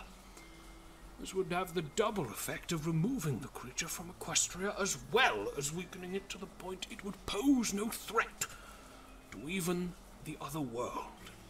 Ingenious. Yet you're not mentioned this before? I fear an unspoken but is in our near future. Starswell's expression turned sour again. It is true, Princess. I am afraid the portal to the realm I speak of is only open once every 30 moons. The last cycle ended not that long ago, so I'm afraid this would not be by any means a speedy solution, but rather one we could plan for and work towards over the coming months, which we can use to help combat this disgusting infection. That is... Alright, enough talking. Where's the candy mare? This is a bunch of setup right now. This is just a bunch of information dump that I'm gonna have to remember later on in this story. It's unacceptable. Luna interrupted with a suddenness that startled Starswell, causing the erudite unicorn to sputter to a stop in mid-sentence. If this matter is as dire as thou portends, then we should act swiftly and stop this candied abomination. If I understand what you've been saying, she is less a living pony and more a living nightmare. Since taking stewardship of the moon and the night of Equestria, I have become acquainted with new powers that my vocation provides. As you said to us before, Starswirl, the spell to raise the moon rejuvenates and recharges my alicorn magic. But it has done so much more. I can now cast spells of transmogrification with ease, change my own shape and that of others like an ever-shifting shadow. Her eyes glowed as she spoke, the night seeming to grow darker around them, lightning dancing through the snow clouds. Basically, make it someone else's problem. His plan is to literally throw Candy Mare to another world, which means cause problems to innocent people. I mean, what exactly does he mean by throw it to another world?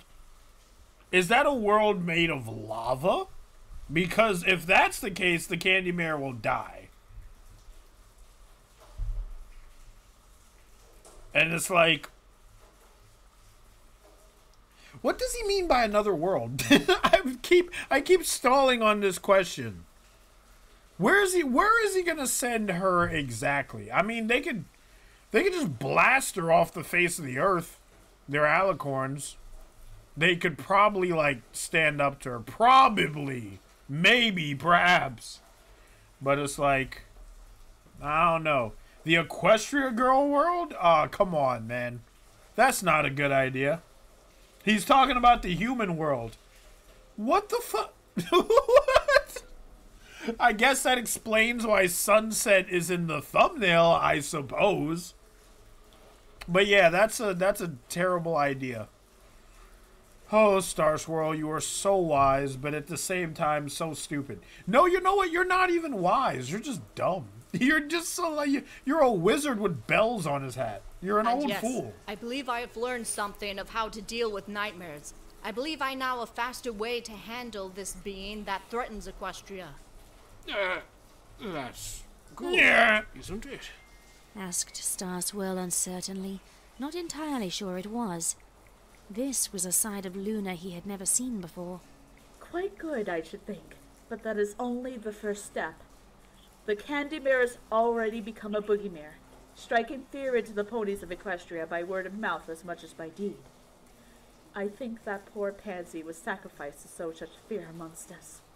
It is this unease that is likely responsible for Wendigo's appearance here tonight. I think it would be wise to suppress the tales of the Candy Mare.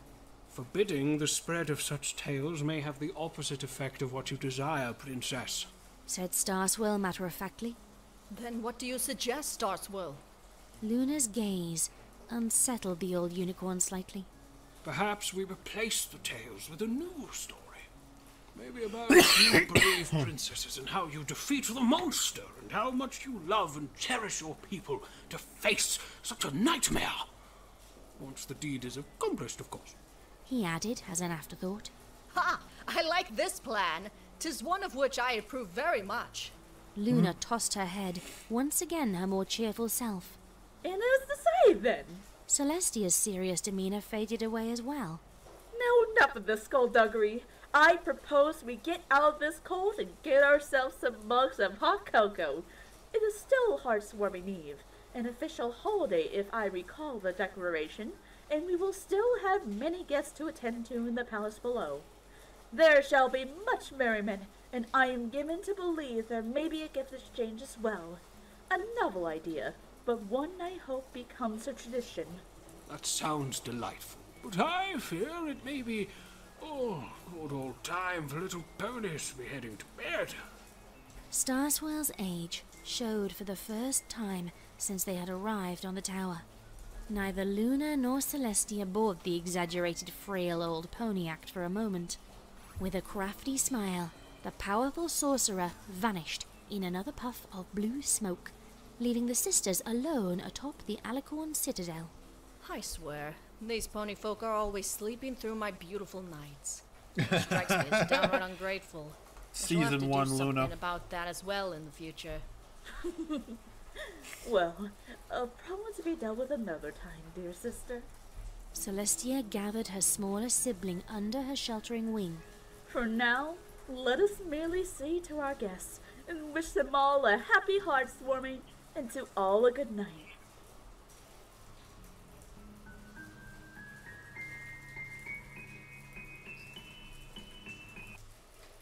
You see, Reggie, you're going to cut him some slack, and I'm sitting here thinking about that sentence like, okay, if I was an old pony geezer and I knew that there was like this terrible, terrible threat looming somewhere in the woods, would I actually keep it to myself in order to prevent a mass panic?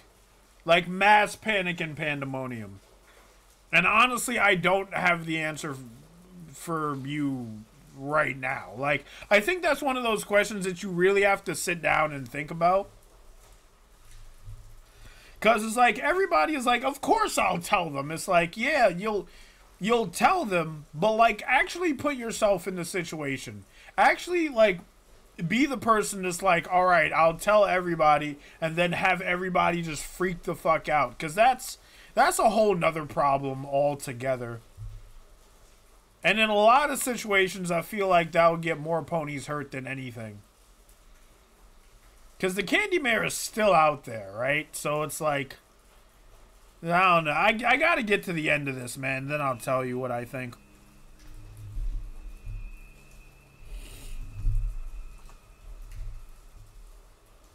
I just don't know right now.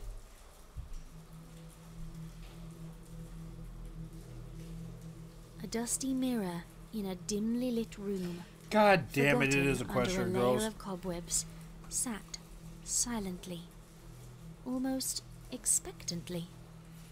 Unlike the other broken down bits of furniture and scattered books, this item did not have the air of an abandoned object. Rather, the looking-glass almost seemed to be waiting, like a patient if annoyed companion whose compatriot has been late one too many times. A disturbance in the air caused the webs to shift, the dust to fall in a tiny waterfall-like cascade. The ancient, mummified corpses of long-dead flies and the spiders who caught them danced and twirled in a parody of their former lives.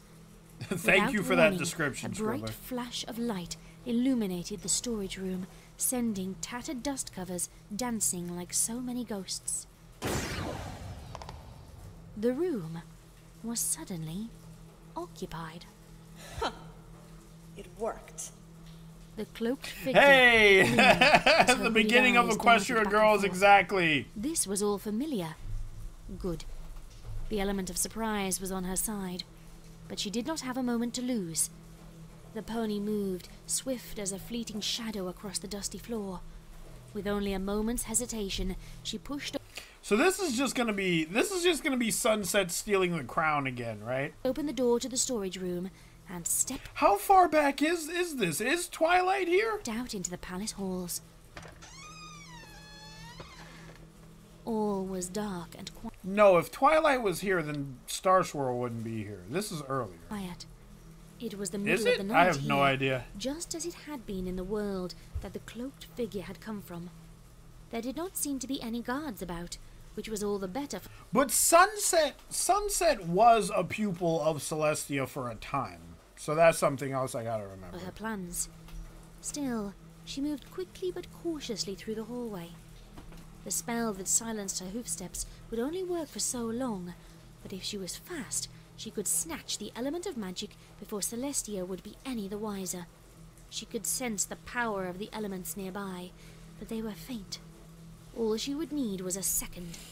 That stupid Twilight Sparkle, who had replaced her in Celestia's heart, was hopefully still sleeping. And probably snoring her stupid fat head off, too. Who is Oh, playing how Sunset truly right now? still everything was. There was not even a hint of a breeze, a breath of air. Indeed, the cloaked figure could not help but think that the edifice was not unlike a neglected tomb, a sepulchre long abandoned. Just how long had she really been gone?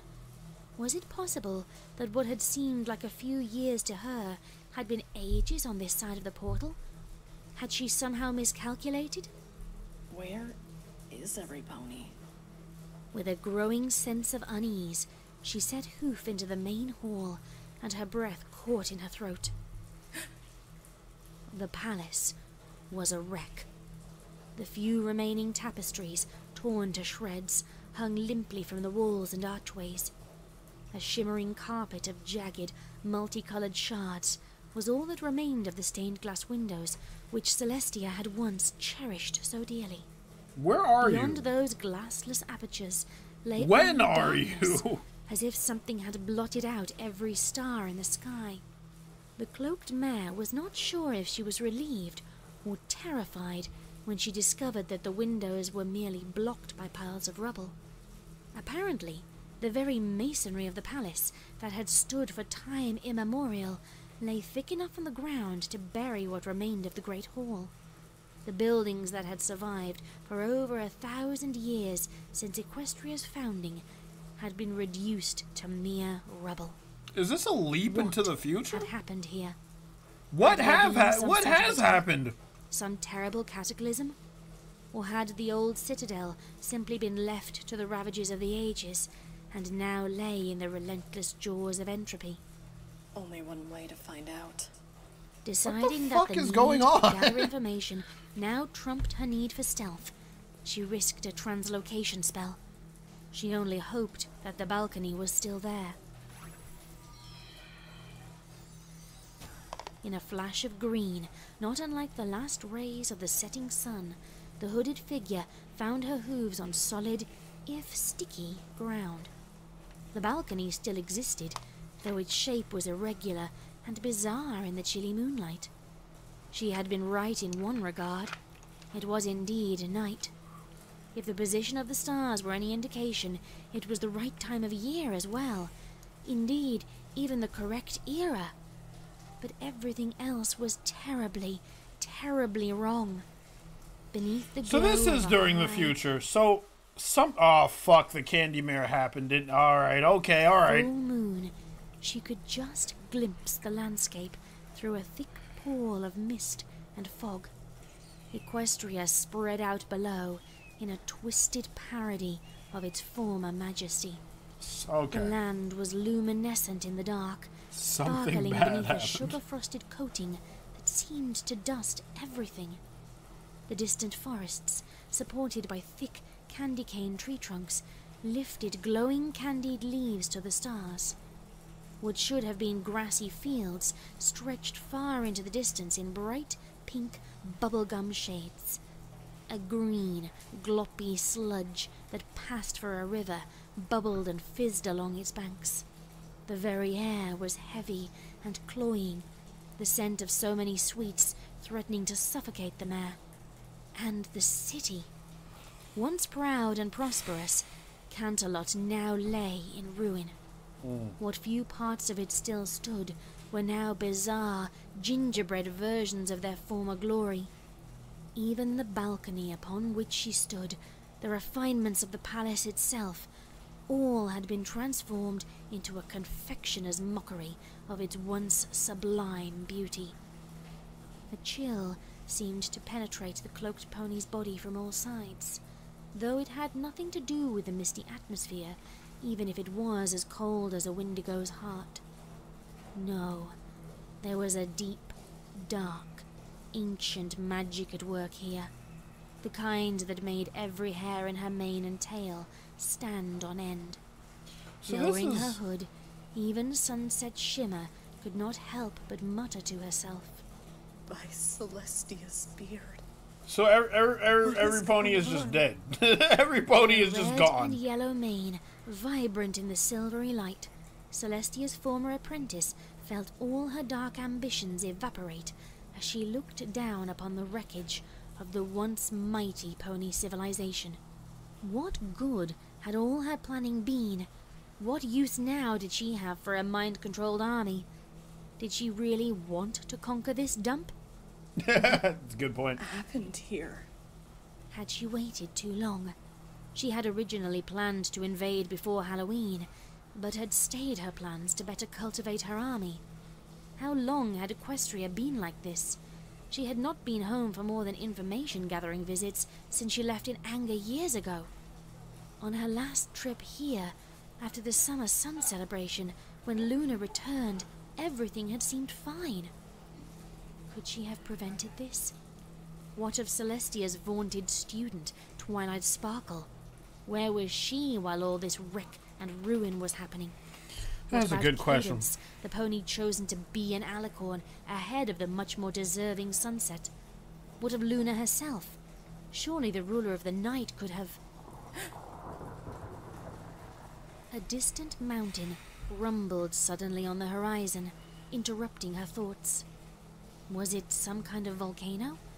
Was that what had blanketed everything in this unnatural candy shell? What truly bizarre feat of magic could spawn such a thing? Had Discord somehow been freed from his stone prison? No. This mountain was something Yes, else. but that's not what we're talking about. Lights flickered all across the mountain as tiny blue flames sparked to life all along the craggy surface. The mountain shook again, this time causing the already crumbling city to pitch and heave violently, as though it were a ship caught on a stormy sea.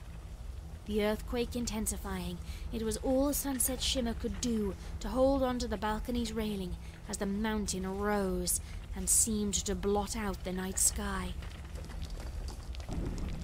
The quakes came in a steady rhythm now, accompanied by a series of thunderous booms.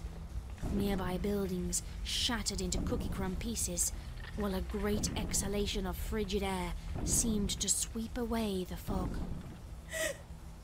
It was then that Sunset could see what the mist had been hiding. Bones. A thick carpet of them were strewn all across the city. Okay, well, yeah, alright, naked alright. bones and smiling skulls of long dead ponies gleamed Everyone's brightly just beneath dead. the pale Everyone's glow gone. of the moon. As the moving mountain loomed over her, Sunset could see What the that fuck there am were I other looking at? polished What skulls is that? with fleshy heads set in the side of the Candy Crag, though there were far too many to count. Some Oh even my looked god, familiar. Wreathed in azure. The Candy Mare has reached ultimate power. This is her final form. The flames, the skull's jaws hung open in inaudible screams. It was none of this that held the unicorn's attention, however. No, it was the face. That horrible, hideous face that hovered just above the balcony, blotting out the sky. Beneath a mane of crimson tendrils, which cascaded like a waterfall down one side of the gargantuan, misshapen head. Eyes that seemed to be the size of the moon glowed with malice and madness, focusing squarely on Sunset Shimmer. This was no bizarre volcano or mountain, but something far worse. Why that does horrible Sunset moment look of like a realization hairball? that the Colossus was in fact looking right back at her, the thing smiled. Teeth as large as the palace's shattered spires pried slowly apart, and a long, thick tongue scraped across them, leaving a trail of translucent drool. Sunset Shimmer could just see a reflection of herself in one candy corn-colored tooth. What? No. Get away from me!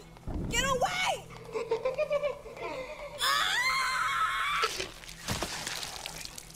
She just ate her? She just chomped her? After a quick, bloody crunch, the Candy Mare's laughter was the only sound that filled the dead world. That should have rung at this time of year with heartwarming carols and the laughter of uncorrupted children. Happy heartwarming.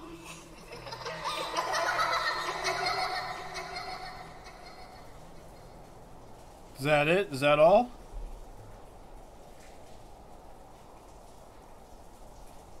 Is that it? Am I free? Oh my god. So, wait a minute. I will get to the chat in a moment, but I just want to reiterate that, like, the way this story ends is that basically Star Squirrel was like, we need to do something about the Candy Mare. And then it cuts years into the future.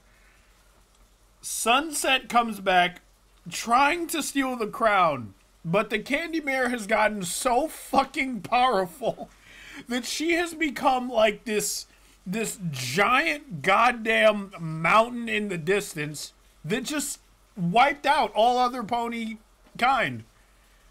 And so she just casually picks up Sunset and crunches down on her. That's all. That's it.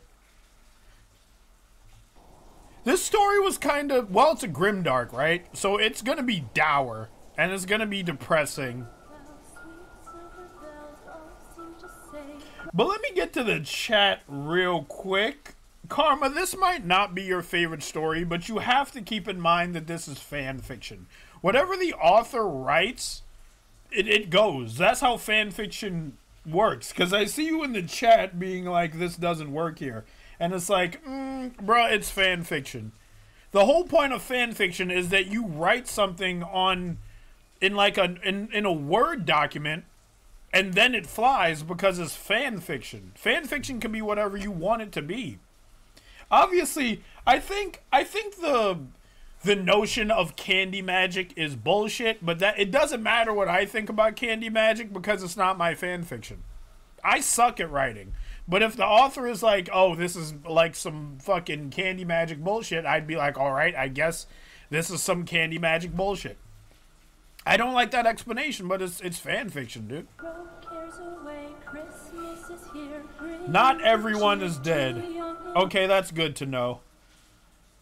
Would you recommend me reacting to Something Sweet to Bite by Emogak? If so, I'm gonna have to find a vector of Emogak.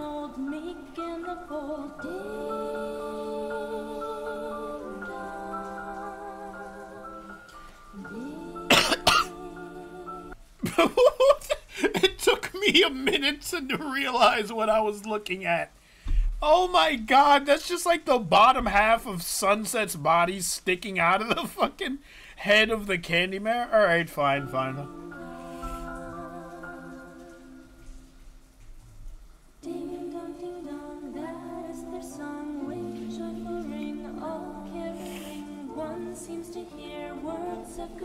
Yes, it explains a lot. Alright, because I'm not confused by the story.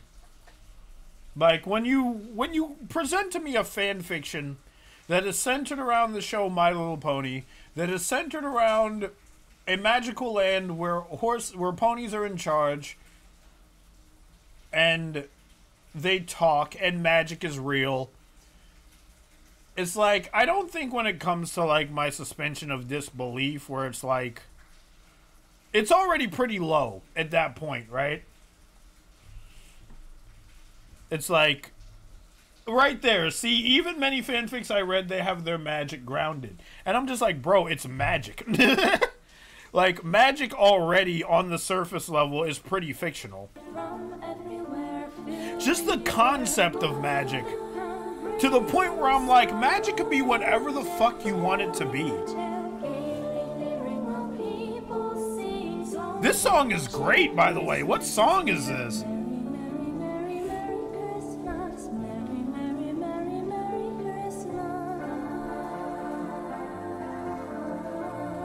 But I will say this, I do understand your plight. Because there is some things with, like, understanding about how the Candy Mare came to be.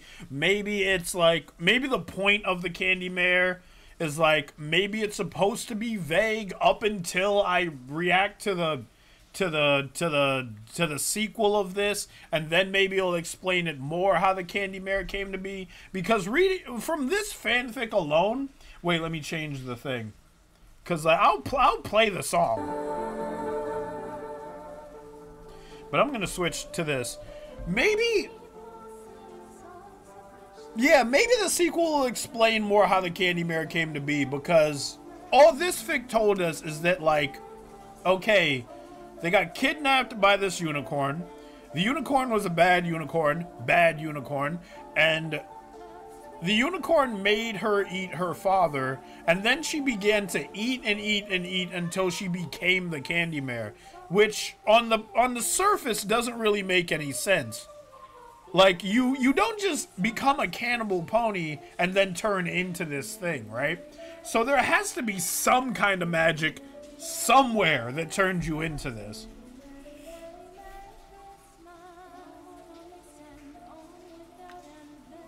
Thank you to everyone who has made this production possible. The voice cast, the artists, the fans who turned in each video. And most of all...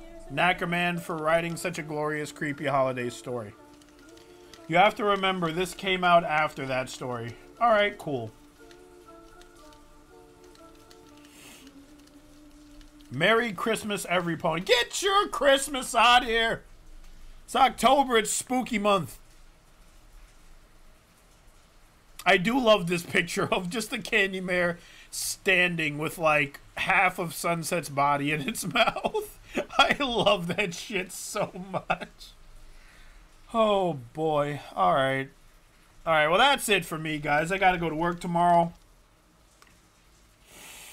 Carol of the Bells featuring Madame Macard. That's the music. Okay. I gotta look into that later. Thank you for everybody joining. Don't forget to like that video. To like that stream, I should say. My cat keeps meowing, but I don't know where she is. She's behind me. This is the part of the stream where I show my bullshit. Hit that join button and become a Mad Lad. It's $1 a month. That's all I got. Buy my sticker. Watch my videos. Hit that subscriber button. Or hit that sub button. Ring the bell. Whatever the fuck the YouTubers say. And I will see you guys later. Bye-bye.